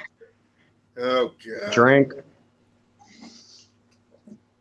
Thatcher, and the prompt thing is the only thing needs that shit. The only thing backing that up is GW being a British company, and it was made in the 80s. But really, the original version of World War II. The original version of Warhammer 40,000, known as Rogue Trader, is so far removed from its current form, they're completely different games. It has more in common with what was it? Blood Bowl? Blood Bowl was basically them making a Blood Bowl was an actual parody. That was a parody of American football. Ah, yeah. Besides, what is their beef with fucking Maggie Thatcher? She was probably only halfway decent head of state of the UK in the last since Churchill. I'll take her over Theresa. Oh, 10 times over. I will take her. And she hated commies. And she hated commies. Anyway. Well, so did Hitler. Yeah. Anyway, he goes, and for anyone about to argue with me on that, I'm going to refer to this meme to save us all some time. And satire requires a clarity of purpose and target, lest it be mistaken for and contribute to that which it intends to criticize. So in other words, you want it to be idiot-proof, and that is not possible because there can always be a bigger idiot. Mm-hmm. Yeah, i.e. the idiot that wrote this fucking screed. Oh wait, Mildred, can I read this out loud because this is abusing? Go ahead. Satire requires a clarity of purpose and target, lest it be mistaken. Lest. Oh, lest. Thank you. Lest it be mistaken for and contribute to that which it intends to criticize. Oh, where's my projection machine? I think it's currently being used by IMAX. Oh, yep. Fuck that. That's Omnimax levels of projection. I feel like going over to the Science Museum of Minnesota to see that kind of projection. Yeah, that's like I said. Yeah, by the way, if you don't know what Omnimax is, it's a theater in the Museum of Science and Industry in Chicago. Yeah, I know about that place. I've been there. You know what? I just got to say this because I think it's a brilliant idea. Can somebody open up a Teespring or like whatever t-shirt shop and just take that statement, but reverse all the lettering? What, like mirror write it? Yeah, like give it a good mirror effect. Yeah, make everything an anagram. Give it a very good mirror effect. It'll be fucking hilarious. And I'm drunk enough, I could probably do that. Buy that shirt in the drop of a hat. Yeah. By the way, I wouldn't do for T-Spirit. Probably get banned for hate speech. I say Duke over. Yeah, they probably would. Crypto fashion. Actually, yeah, crypto fashion would probably be the better option. Yep. And anyway, she goes on to say, when the fan base is a bunch of Trump supporters photoshopping this weird, ugly, infant-looking mug on the pictures. You know what? Drink. Guzzle. Screw it. Guzzle. Drink. Guzzle. I think we can assume that 40K has failed as a satire of fascism. No, Doku. Guzzle. Just for this. Yeah, because this whole paragraph's cancer. And I heard ism, so that's another drink. Yeah. Now it's just water. They aren't portraying Trump in shining golden armor, conquering his enemies to make fun of them. Drink. That was Trump. Drink. Yep. Once again, I am campaigning to have Trump derangement syndrome in the DSM-6. It probably will get there. Yep. Too sweet me for the love of God, brother. Too sweet, man. Anyway. And he goes, so let's talk about my issues with this franchise. The demonization of female sexuality and queerness. Oh, God. That counts. Demonization and queerness in conjunction, that counts. Drink. Yep. And using an image of a Slanesh sorcerer. If that's a female... Oh, wait. Scroll back up. That Slanesh sorcerer was hot. There's no tits, dude. I don't care. It's good artwork. I don't judge here. I'm not an ism. At least they sourced the artist. And Albay 75, yeah, I know who that is, and they do good. They've done good work for Warhammer. Degenerate. It's a word often used by fascists. Drink. Drink as a catch-all for anyone with a gender identity or sexuality that they despise. It counts. Drink. You know, there's a reason they called Aaron. There's a reason. Drink. Yeah, there's a reason that they called them degenerates because you go these freak. Listen, I don't care if they have their parades, but come on, there's kids there. Stop dirty dancing out in public. Do it in the goddamn clubs. Jesus. Yes. Hey man, I was painting Slanesh demon titties when I was like 8 years old. Damn. Yeah, bro. And Am I anyway, degenerate? it goes on to say, for Nazis, drink. Drink. This extends even to cishet couples and interracial Drink. relationships. Drink. Instead, it's the offended brigade that gets a bit over that. And school. I've seen more than one Twitter tanky use it to describe sex workers and trans people. Yeah, most of them are on your side. So, drink. School. Stanky. That's projection again, man. Degeneracy is Slanesh's domain, a being of unfiltered sexuality, worshipped by succubi, queers, and kinksters. Great. It's also worshipped by Caligula, politicians, and basically anybody who doesn't know how to say no. Harvey Weinstein. Yeah. Tune Critic Y2K. Yeah, probably. This is a common mistake. A lot of people believe that Slanesh's domain is sex. While that can certainly be part of it, that is not the whole picture. Slanesh is excess, decadence. Somebody who loves eating cotton candy by the basically greed. Yeah. Read Tony Montana close to the end of Scarface, where he's storing cocaine from the fucking big ass mound.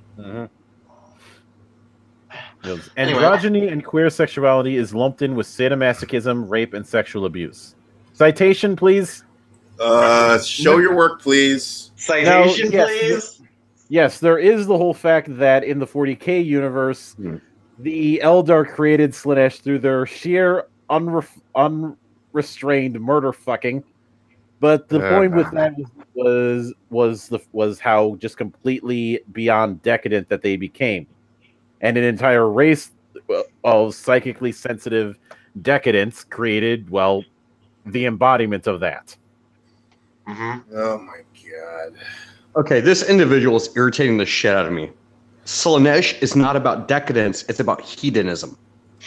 You see, this is the thing. This is what I hate about these idiots. I mean, it's like they do as much fucking they just do as much research, no more research than any of these idiots over at Geek and Sundry would ever do. And anyway. Slanesh is not decadent. Slanesh is hedonistic. There is a difference. It goes stories regarding Slanesh and her cult. First lie: Slanesh does not have a gender. Typically involve beautiful women seducing faithful Imperial guards or Space Marines into their beds, making them vulnerable to demonic possession. Okay, and your point? Sometimes her cultists are portrayed as being androgynous, lithe young men trapping otherwise straight and masculine men into an act of queerness. It's gay panic for space operas. Okay, name me where that actually happens. You're making this out of...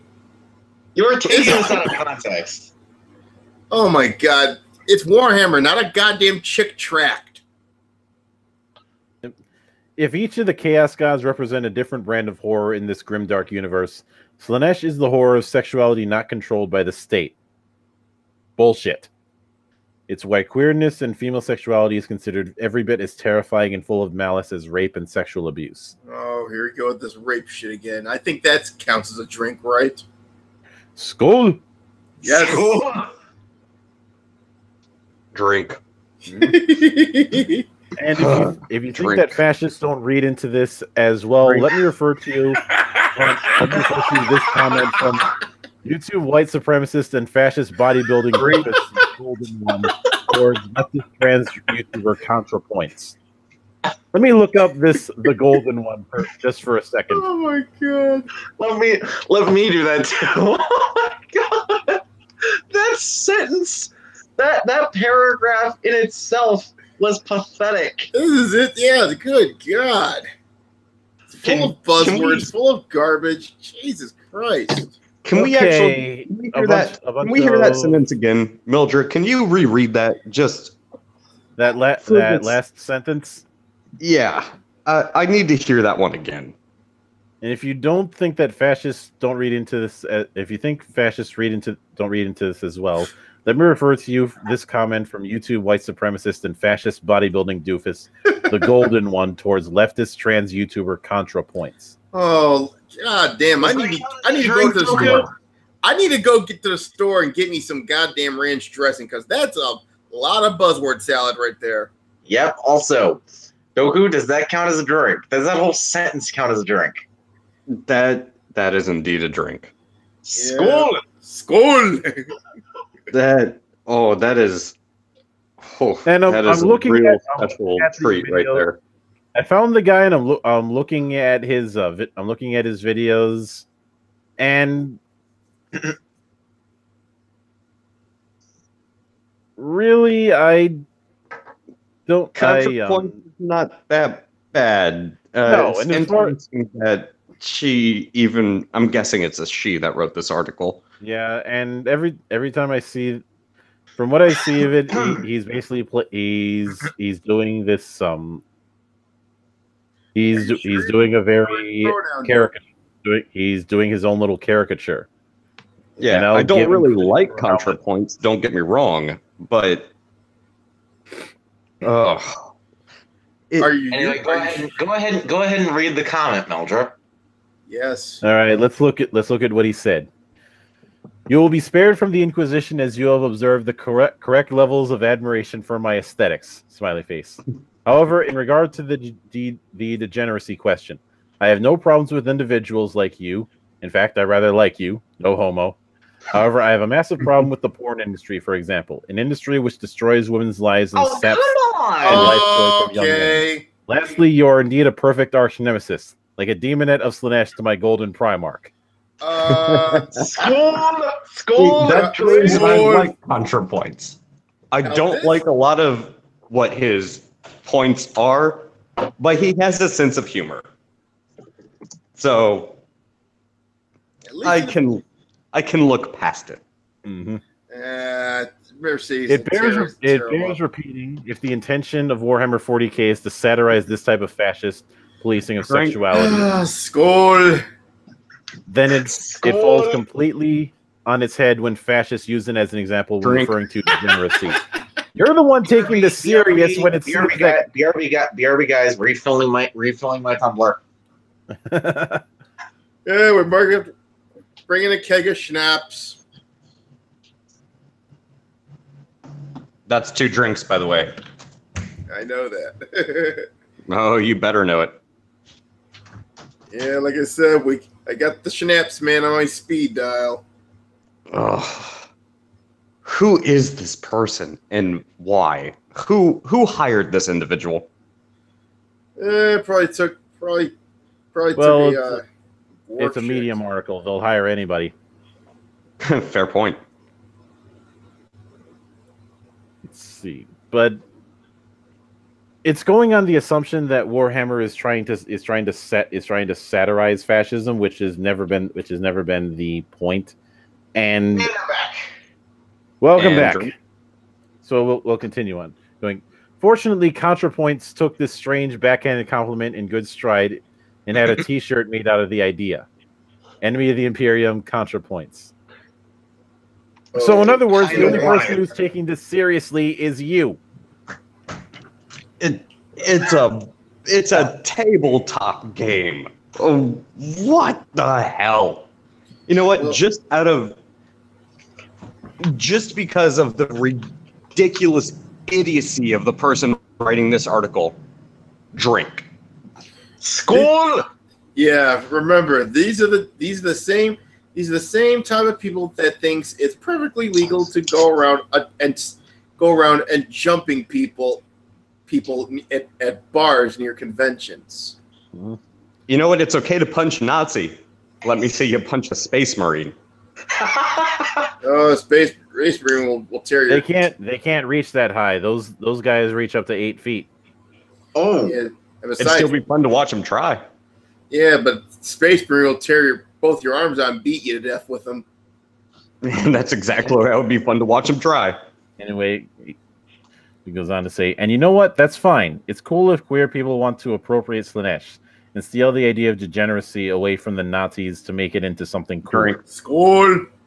That doesn't mean this was Games Workshop's idea or doesn't speak to a massive problem within the lore of the 40K universe. You know what? Goal for the simple fact that she tried to pull a yeah butt.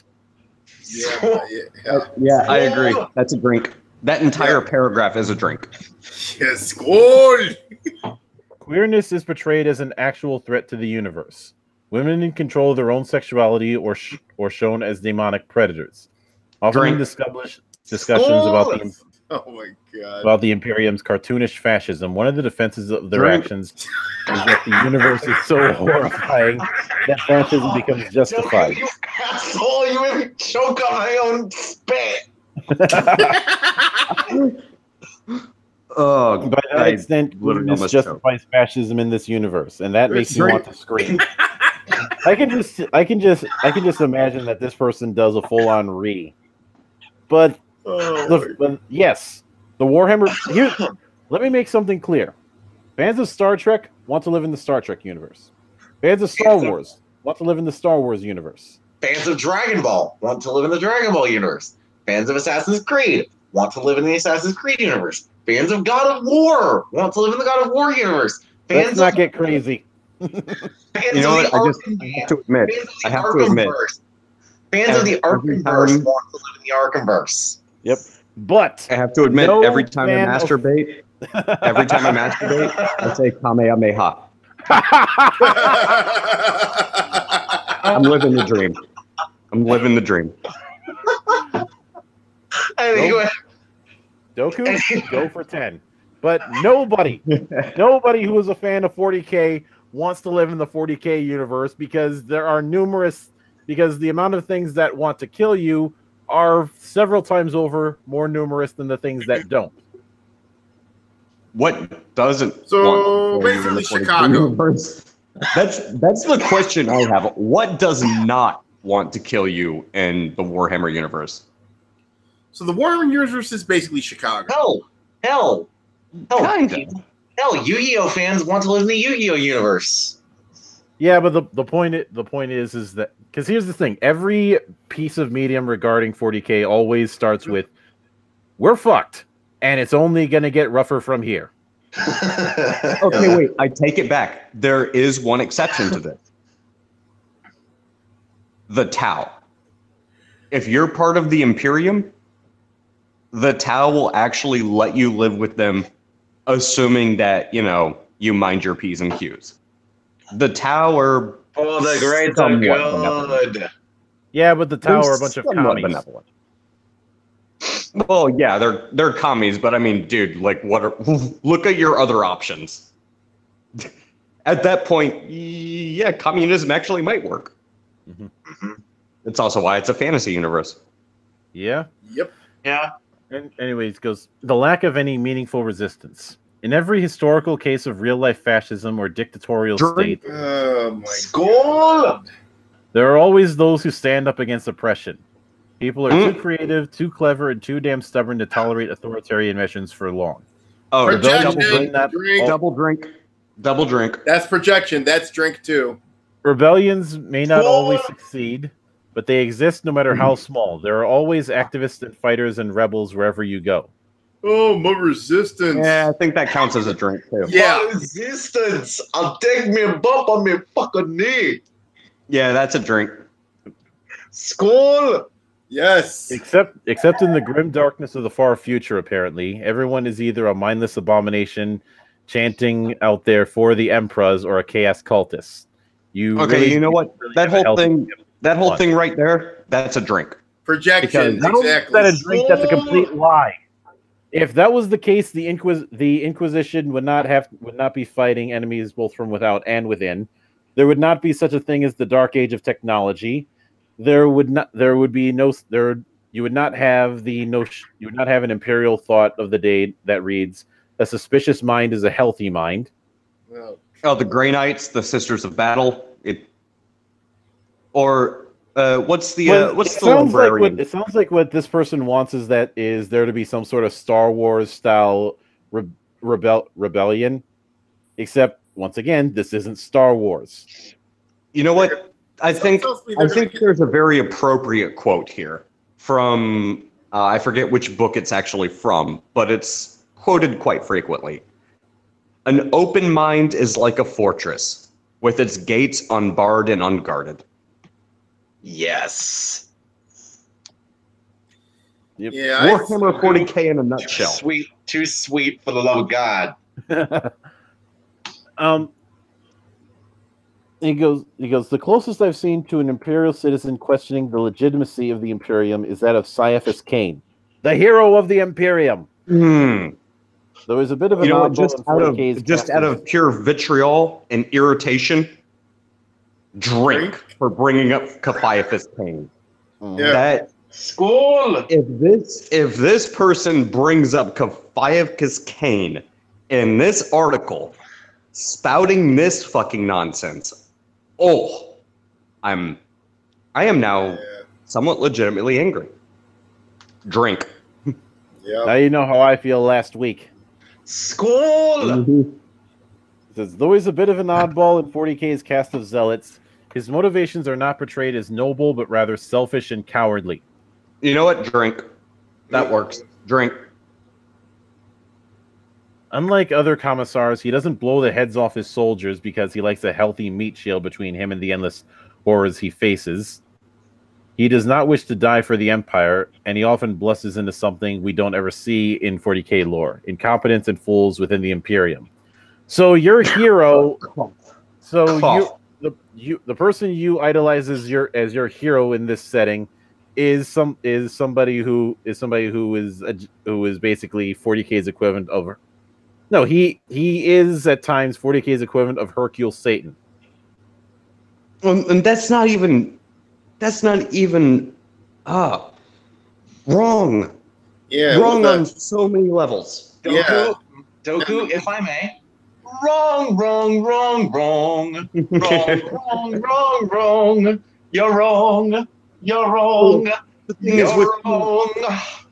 Yeah, that guy looks like the universe though. We have the Last Chancers.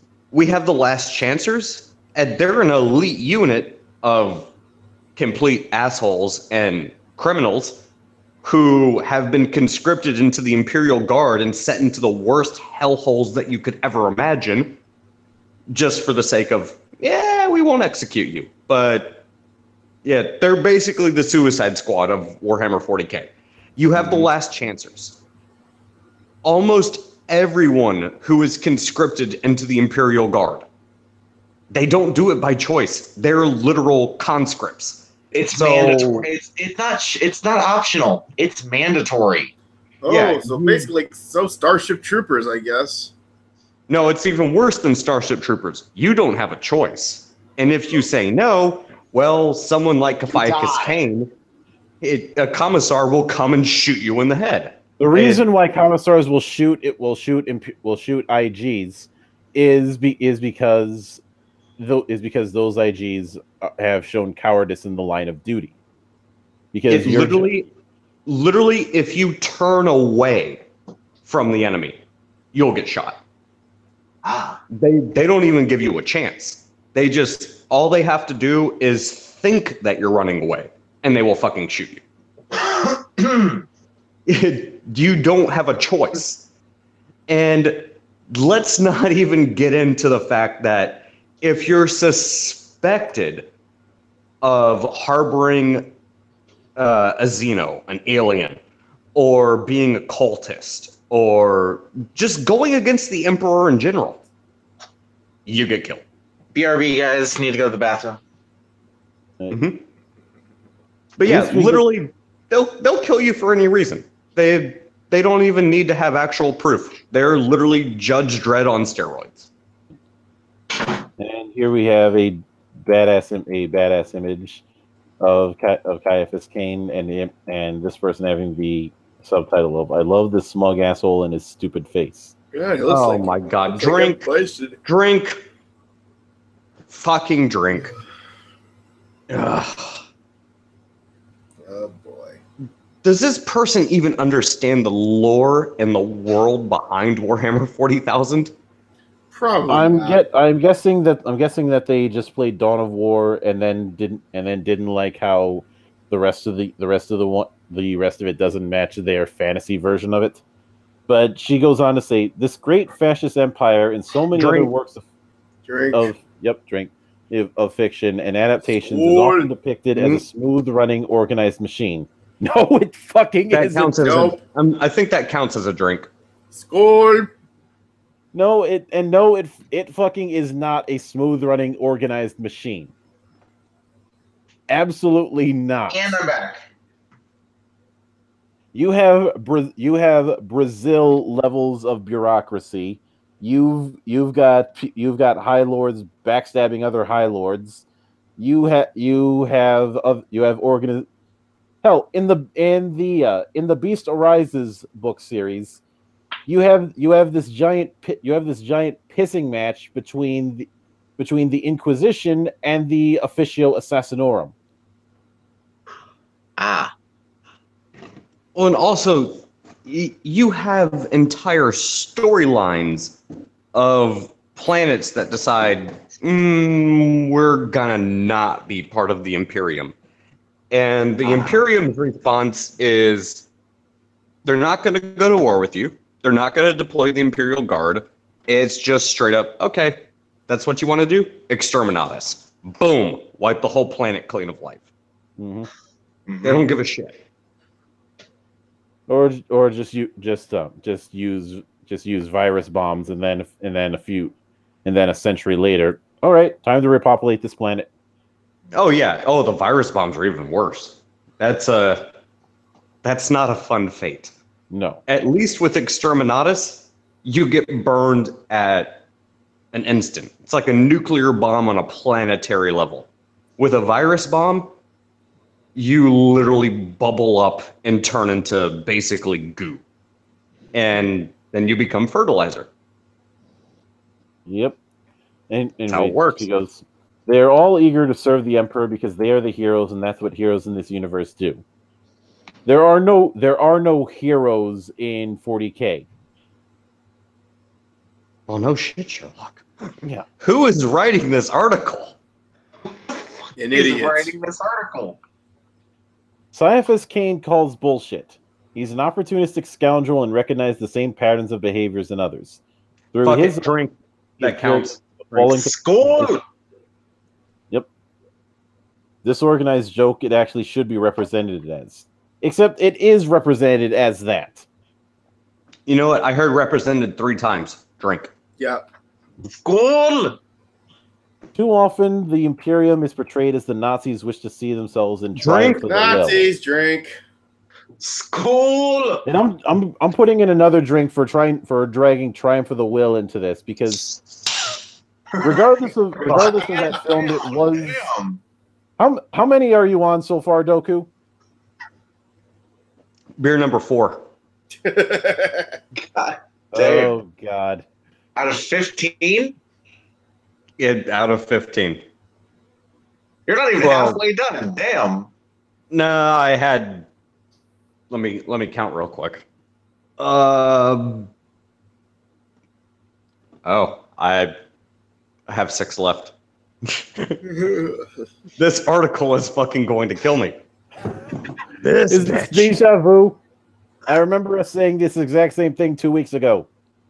Yeah. Yeah. Yep. Oh, this is not going to end well. Heroic music and epic marches accompany waving banners and men charging bravely into battle. The cries of "For the Emperor" are done with inspirational beats. These shows of power are meant to intimidate enemies and rouse allies. And drink. How is that different from any army or any army piece in history. Yeah, profits in history. You know what? That counts as a second drink. Just for the pure school. Read that sentence again. What the? Who is this person? Read it again, Meldra. Heroic music and epic marches accompany waving banners and men charging bravely into battle. The cries of "For the Emperor" are done with inspirational beats. These shows of power are meant to intimidate enemies and rouse allies. Like every military tactic that involves a charge since history? What the? He goes, this by itself wouldn't necessarily be a problem. Even the stormtroopers in Star Wars and the First Order utilize imagery pulled straight from Nazi propaganda. Chug! Fucking chug! Actually, wait. Meldra, before you continue, let me... no, I don't want to refill it a third time. No, we had stormtroopers and Star Wars in the same sentence. Well, it also brought up the First Order, so I'm saying chug anyways because fuck the Last Jedi. Fuck. All right. And here's hoping that we don't kill Dooku. And did Star Wars take some nods from the Nazis? Yeah. Drink. The Empire did, and the First Order is pretty much the Third Reich. Yeah, that's kind of the whole point behind them. Here's the problem. Warhammer 40,000 is not Star Wars. Agreed. It's even worse. Right. But still make it clear that these fascists are the villains. Drink. Their actions are condemned by the test. Drink like 2 drinks. And once again it comes back to the whole thing of she wants a Surgeon General's warning level sticker on a Warhammer 40,000 book saying no, the Imperium is not the hero. And every 40K fan is going, no shit. If we wanted the hero in 40K. If we wanted a fairy tale good versus evil, we'd go and buy that. Mm-hmm.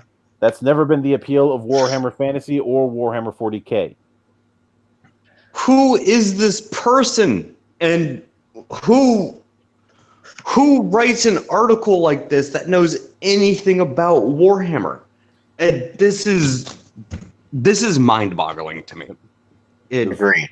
Games Workshop, on the other hand, has decided to start marketing their franchise towards children, in which the bloodthirsty, xenophobic zealots, the Space Marine, are often depicted on the official website. I heard xenophobic. Drink. Okay. Start chugging. They're bringing up Warhammer Adventures. Oh my god! Hold on, You brought up Warhammer Adventures. You never bring up Warhammer Adventures. I need a cigarette. What the fuck? Here's hoping that you don't smoke inside. Now I at least have some standards. Only some. Good. Only some standards. But yes. All right. The Warhammer item that she's referencing is a picture from the site that was promoting Warhammer Adventures, saying Space Marines. Sworn defenders of humanity, Space Marines are the ultimate warriors, graced with superhuman speed, strength, and stamina, genetically engineered to fight in the countless wars of the 41st millennium. These towering giants have 2 hearts, 3 lungs, and blood that is immune to all known poisons. Organized into chapters, the Emperor's chainsword-wielding champions are feared and respected throughout the galaxy. Bravest of all are the heroic Ultra Smurfs, clad in blue and white power armor. Wait. Pause. Mildred, please pause. Ultra Smurfs. What? That's the nickname for the Ultramarines. About to ask. Ultra Smurfs? Is that what it actually says? No. Okay. I had to know. They plunge into battle, risking all to protect the Imperium against the forces of evil. Then she goes on to say, Warhammer 40,000 is so very close to how fascists see the world. They are beset on all sides by degeneracy threatening to choke out their way of life, and an ever-present foreign, r.e. Xenos, menace seeking to take all that they have from them. In their minds, authoritarianism is the only means of survival in this grim, dark future. The portrayal of genocidal imperialists as heroes, particularly in this day and age, is irresponsible and personally overshadows much of the fun I could be having with this franchise. Oh, by the way, ism, drink. Yeah, except for the fact that the Xenos, the demons, and the traitors are just as genocidal as everybody else. Yeah, it is an extremely dog-eat-dog world.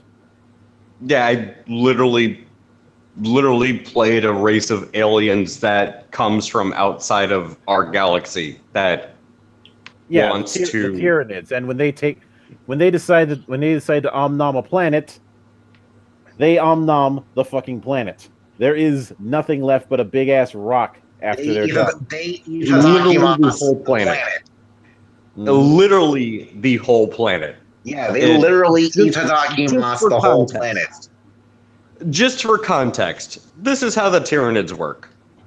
They come out of outer space, they find a planet, they kill everything on it, and then they have these things called Ripper. Yeah, then they have these things called Ripper swarms. It's even worse. These things called Ripper swarms, which are basically like land piranhas, chew everything up, alive or dead, doesn't matter. Then they shit it out. It goes into a biopool, and then I guess you could call them spaceships, but they're really basically just gigantic, space whales. Think like Avengers.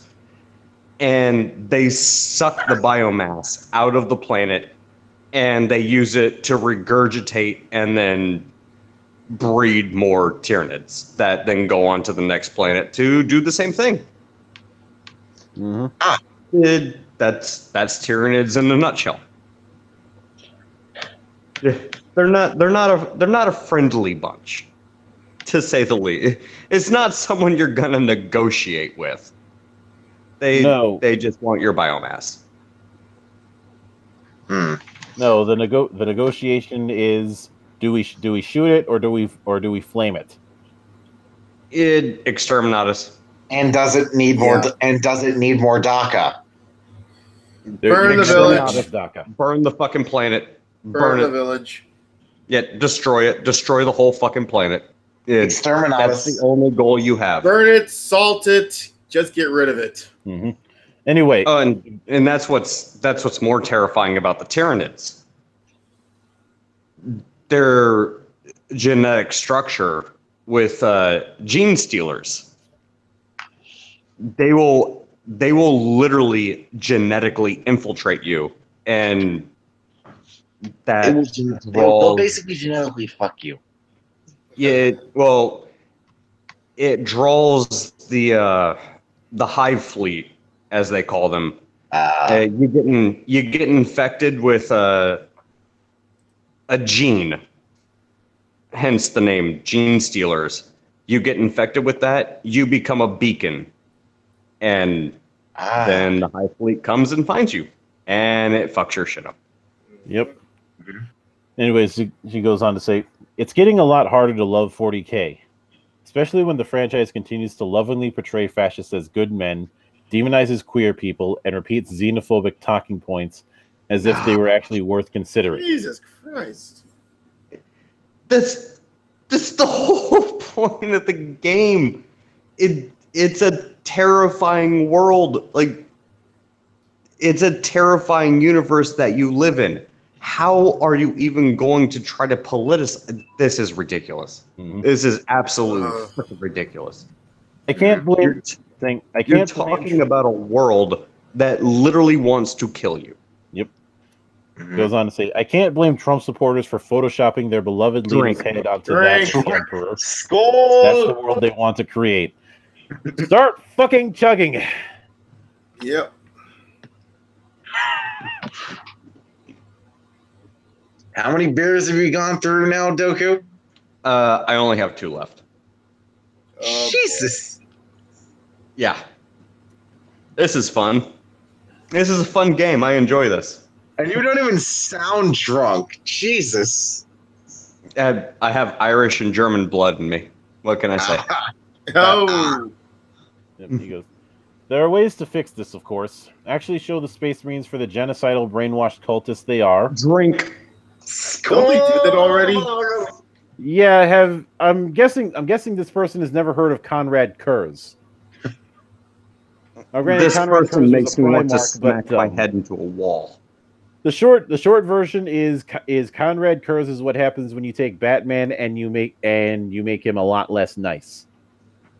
I don't think this person understands what the premise of Warhammer 40,000 really is. No. Because center the narratives around those struggling to survive and resist the horrors of the Imperium. Oh, you want a victim story. You know what? I think that counts as a drink. Yeah. Bring some actual complexity into this universe. There already is. Mm-hmm. I mean, after all, even though he is a horrible person, I love reading the story of Conrad Kurz simply because he is such a complex figure. By reason. Wait, whoa. Hold up. What?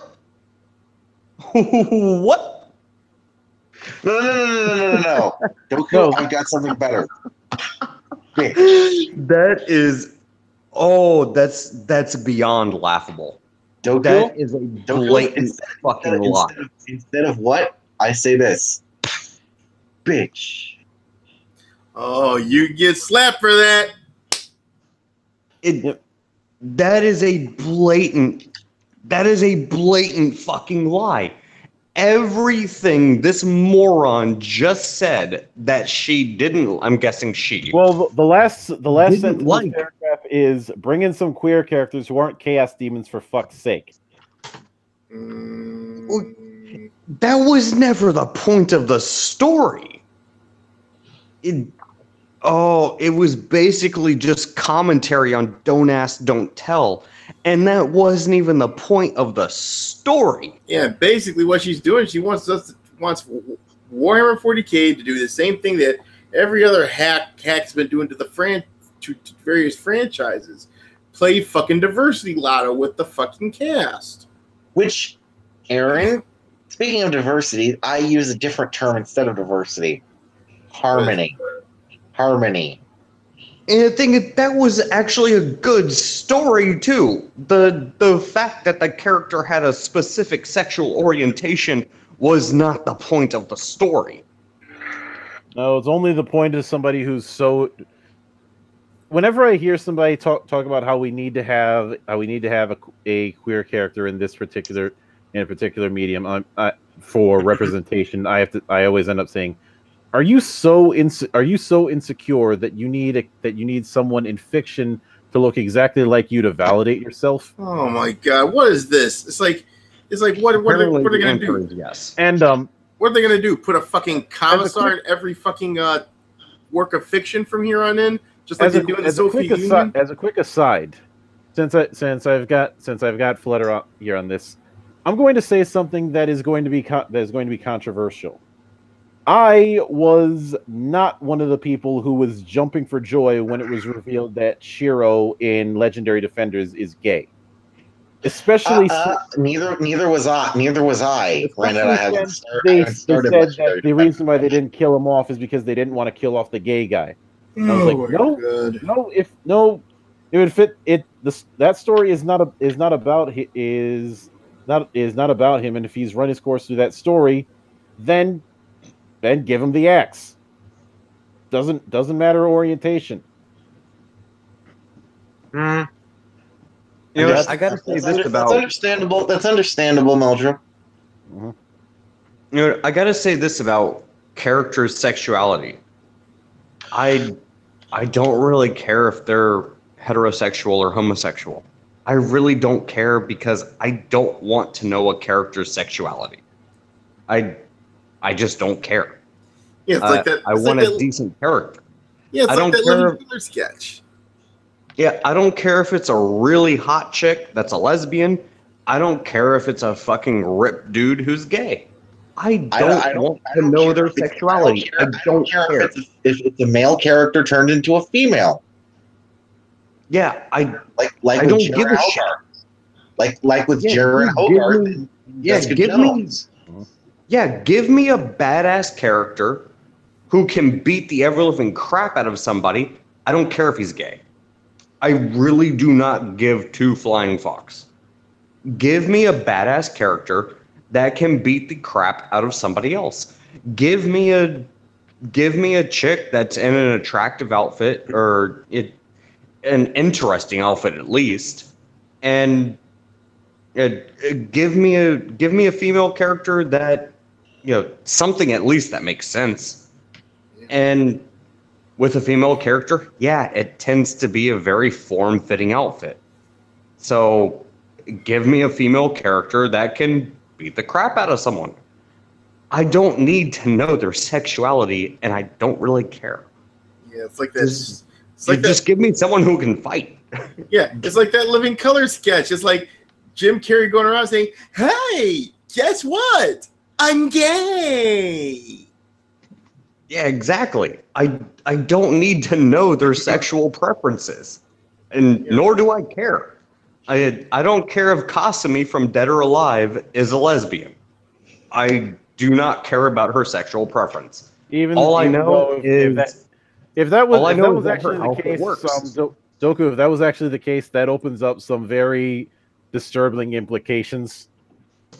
Yes. They definitely do emphasize the panty shots. But I was talking about the whole love-hate relationship she has with Ayane, because the two of them are technically half sisters.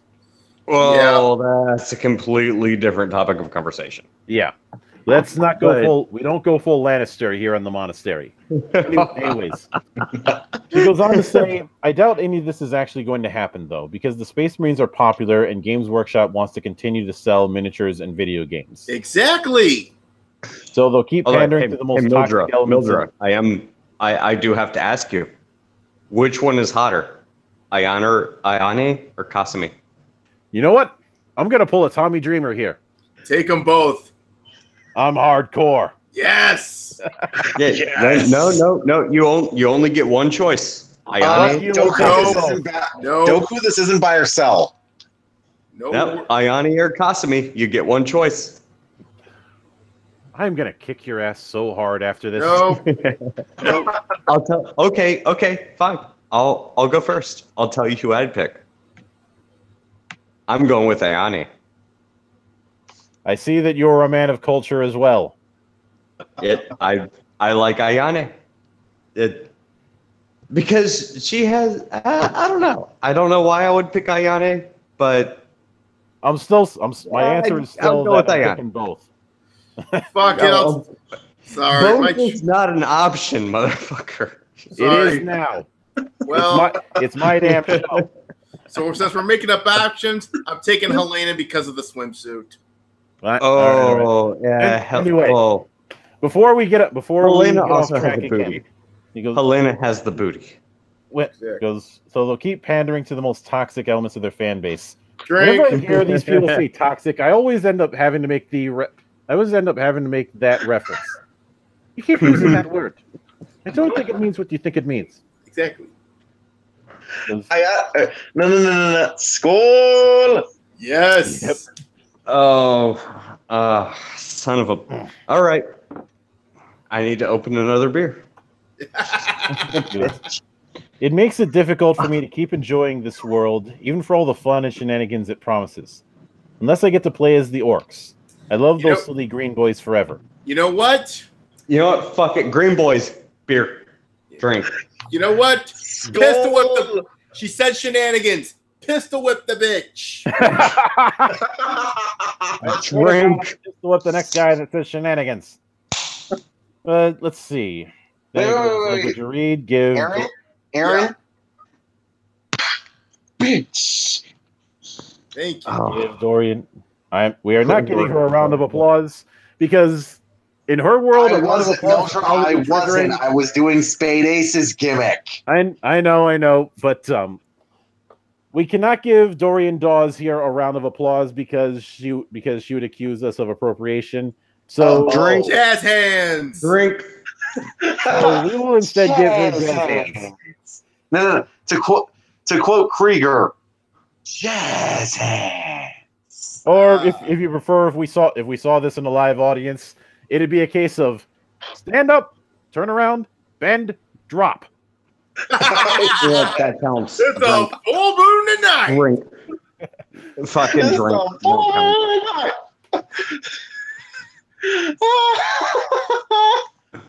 All right, let's see what else we have out of this person, so we can see how stupid that they are. Let's take a look at Features on bitch. I'm not going to read through all of what this person has, but let's see. We've got the whole let's talk about 40K, the tyranny of player choice, privilege and power in vampire, drink. Yeah. Fuck. Video games, erotic horror, and politics of the grotesque. Mildred, mind if I read these off? Yeah, let's go with it. Ethics in world building, robots. Drink. There are no safe spaces. As they should be. Mm-hmm. Ethics in character development. The asshole man-child, and she uses and to make things worse, she uses a character, or she uses a picture of fucking Star-Lord. Drake. That's a chug moment. Die. I'm gonna fucking die tonight. Ethics in world building, zombies. Yeah. Ethics in world building monarchies. And using the monarch. Yeah, real cute. Ethics in world building, the chosen one. I guess you never read the hero's journey either. Hallelujah. The Devil's Carnival, Femme Queer Revenge. Oh my god. The monster is you. The monster is you. Oh, does that count as a drink? No. The Femme Fatale and Poison Ivy. This counts as a drink. Yep. Oh, son of a. Doku here's hoping that you live to see another day. Yeah, I'm hoping. Planning your adventure. I'm chugging. I'm really hoping that I survive to see another day. Oh. Anyway, scroll down. McCarthyism and the Resistance. Projection. Drink. Demonizing activists in their own party. No, that's just what cults do. And currently, you and yours are a cult. Yep. Projection. Ethics in world building. Lovecraft and cosmic horror. Ethics in world building. Vigilantes and superheroes. Game media has an ethics problem. Okay. Ouroboros. Drink. Son of. Game mastering. Creating and keeping player buy-in. That's probably also a drink. No, yeah, that's going to be a drink for me because they're talking about game mastery, and I am fairly certain that I have forgotten more about GMing than this person has learned. Anyway, personal favorite games of 2017. Playing Divinity Original Sin 2 as a queer anarchist. Oh, that's definitely a drink. You know, I distinctly recall seeing a bit of a story on Steam where somebody tried to play a city builder game and tried to play it using socialist values, and the city ended up getting fucked up, and then they complained that they couldn't do it. That got mocked by basically everybody because, as we've established, socialism and communism does not work. Exactly. And if you want the ultimate example of that, look at Venezuela. Yeah. It doesn't even work in games. And now Colombia is basically trying to blow up Maduro. I love it.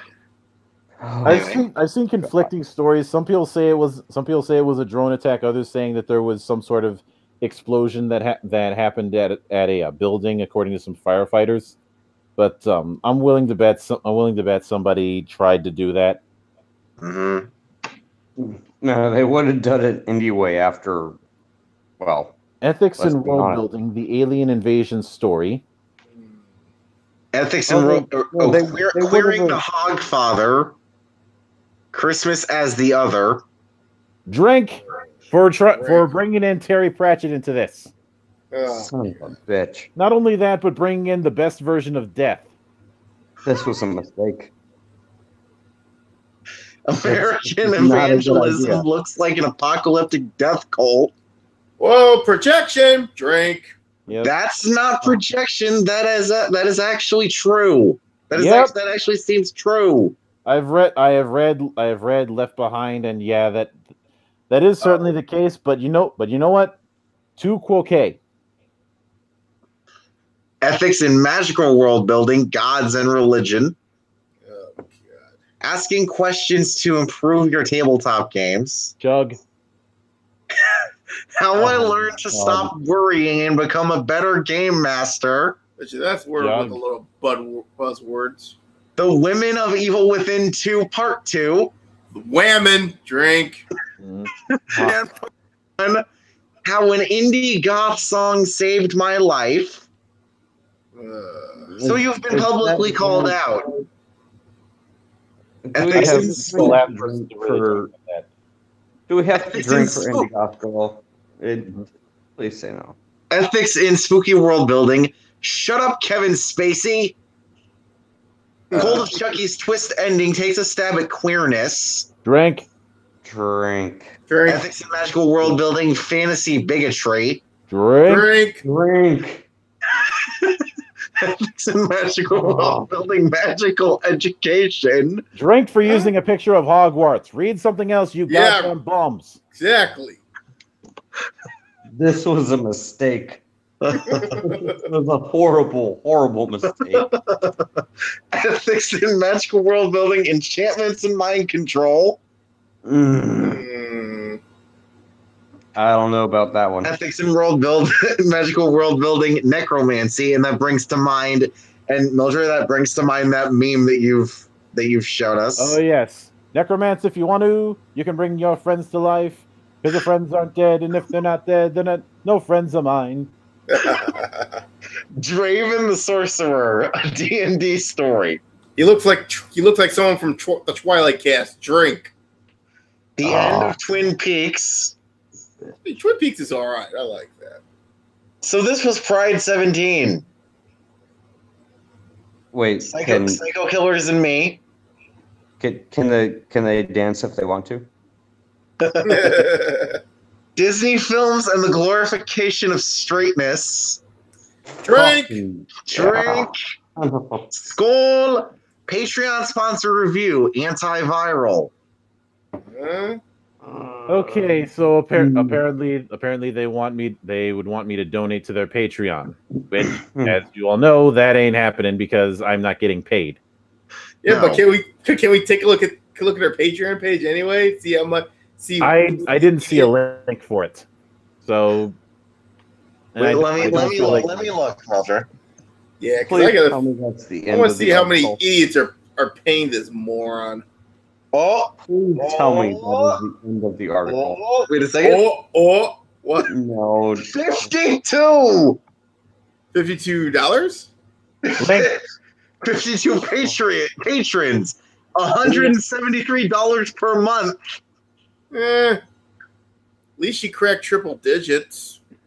And she has a goal that is about $647 worth. For writing screens, that's not bad. Okay. You guys, I like you. You have made a good first impression. Mildred's all right. Well, everyone except for Mildred has already made a good first impression. He made a good first impression when he started Right of the Transformation. No, I don't know why you like us. We're an interesting bunch. Yes. I think it's very safe to say that I will, in a few months, I can certainly see myself running Wrath and Glory when the final version of that comes out, and I will not put any disclaimer about trigger warning material, because the only trigger warning is the trigger warning before is the trigger being pulled before a bolt round goes off. Yeah. That's the only trigger warning? Wow, you're generous. You don't get the joke, do you, Doku? I get the joke. I have to deal with enough Lenos as it is. Yeah. And by the way, it seems Matt failtastic. Well, I wonder after that freaking Facebook post, he's carrying around a tennis. Yeah, I wonder if he's carrying around a tennis racket and a bottle of Hennessy on him at all times now. Only one racket? Bottle? Don't liken Jim Cornette to that degenerate. Actually, I don't know. They both have similar levels of political derangement syndrome. Yeah, but I was referencing Gangsta Delicious from the Boondocks. Oh yeah. Oh yeah, that reminds me that. Oh yeah, that Facebook post. Okay, let's read that. Yeah. Oh. Yeah, I think we went over it a little. Let me scroll up. Yeah, we already read that. Yeah. Yeah, that's and the Gangsta Delicious Award for self-incriminating goes to. Yeah. Huh. That there is a very special place in hell for that asshole. Oh yeah. And the sad part is, the cops haven't even bothered arresting this prick yet. There's like overwhelming fucking evidence. What do you need? Like a same with Toon Critic Y2K, which I will explain that later. Now that being said, I think it's time for a bit of wrap up, because we have gone way past our usual time, and we are getting dangerously close to hitting a 3-hour run.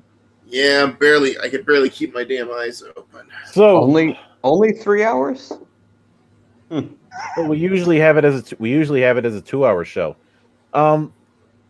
So now, as far as what's coming up down the pipeline, I have 2 scripts worked out for my next 2 possible reviews. It's either going to be Bladebind or The Void. I haven't figured out which one I'm going to do next. I'll probably just flip a coin on it. I am going to continue doing RPG a day entries each day throughout the month of August. Even on his birthday. Yep. Second City will probably be wrapping up before the month is out, and after that is likely going to be either Doomsday Crown from using Pathfinder 2nd Edition's playtest, then the Harlock Legacy, and then finally Zeitgeist.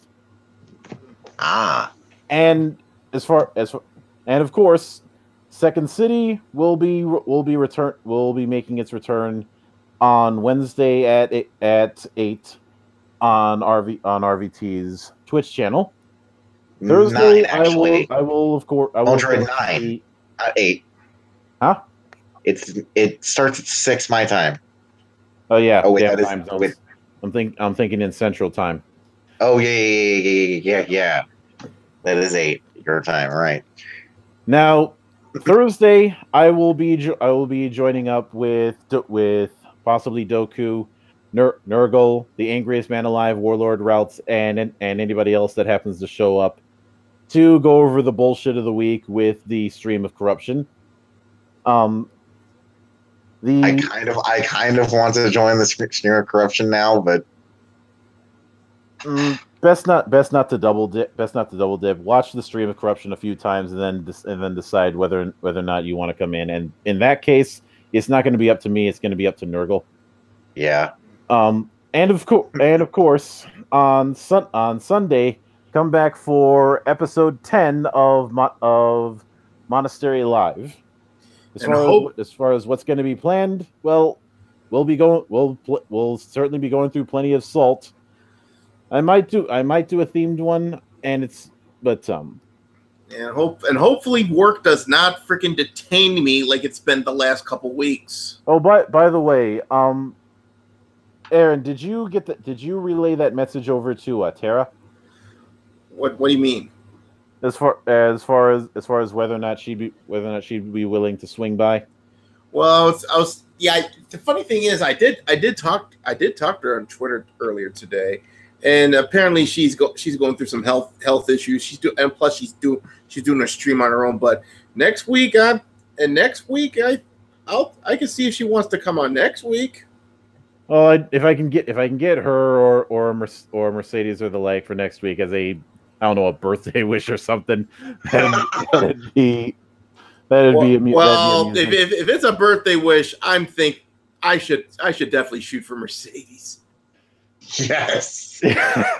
I will see. We'll see how the dice lay on that. If not, it'll probably be a fair bit of shit posting. I'll probably mention whether or not I got drunk on my birthday. I'll probably see if I can get some strongbows for that occasion, because I have taken a liking to British ale. If you want to blame anybody for that, blame the Brute Squad. They're the security at MetroCon, and they're overall chill guys.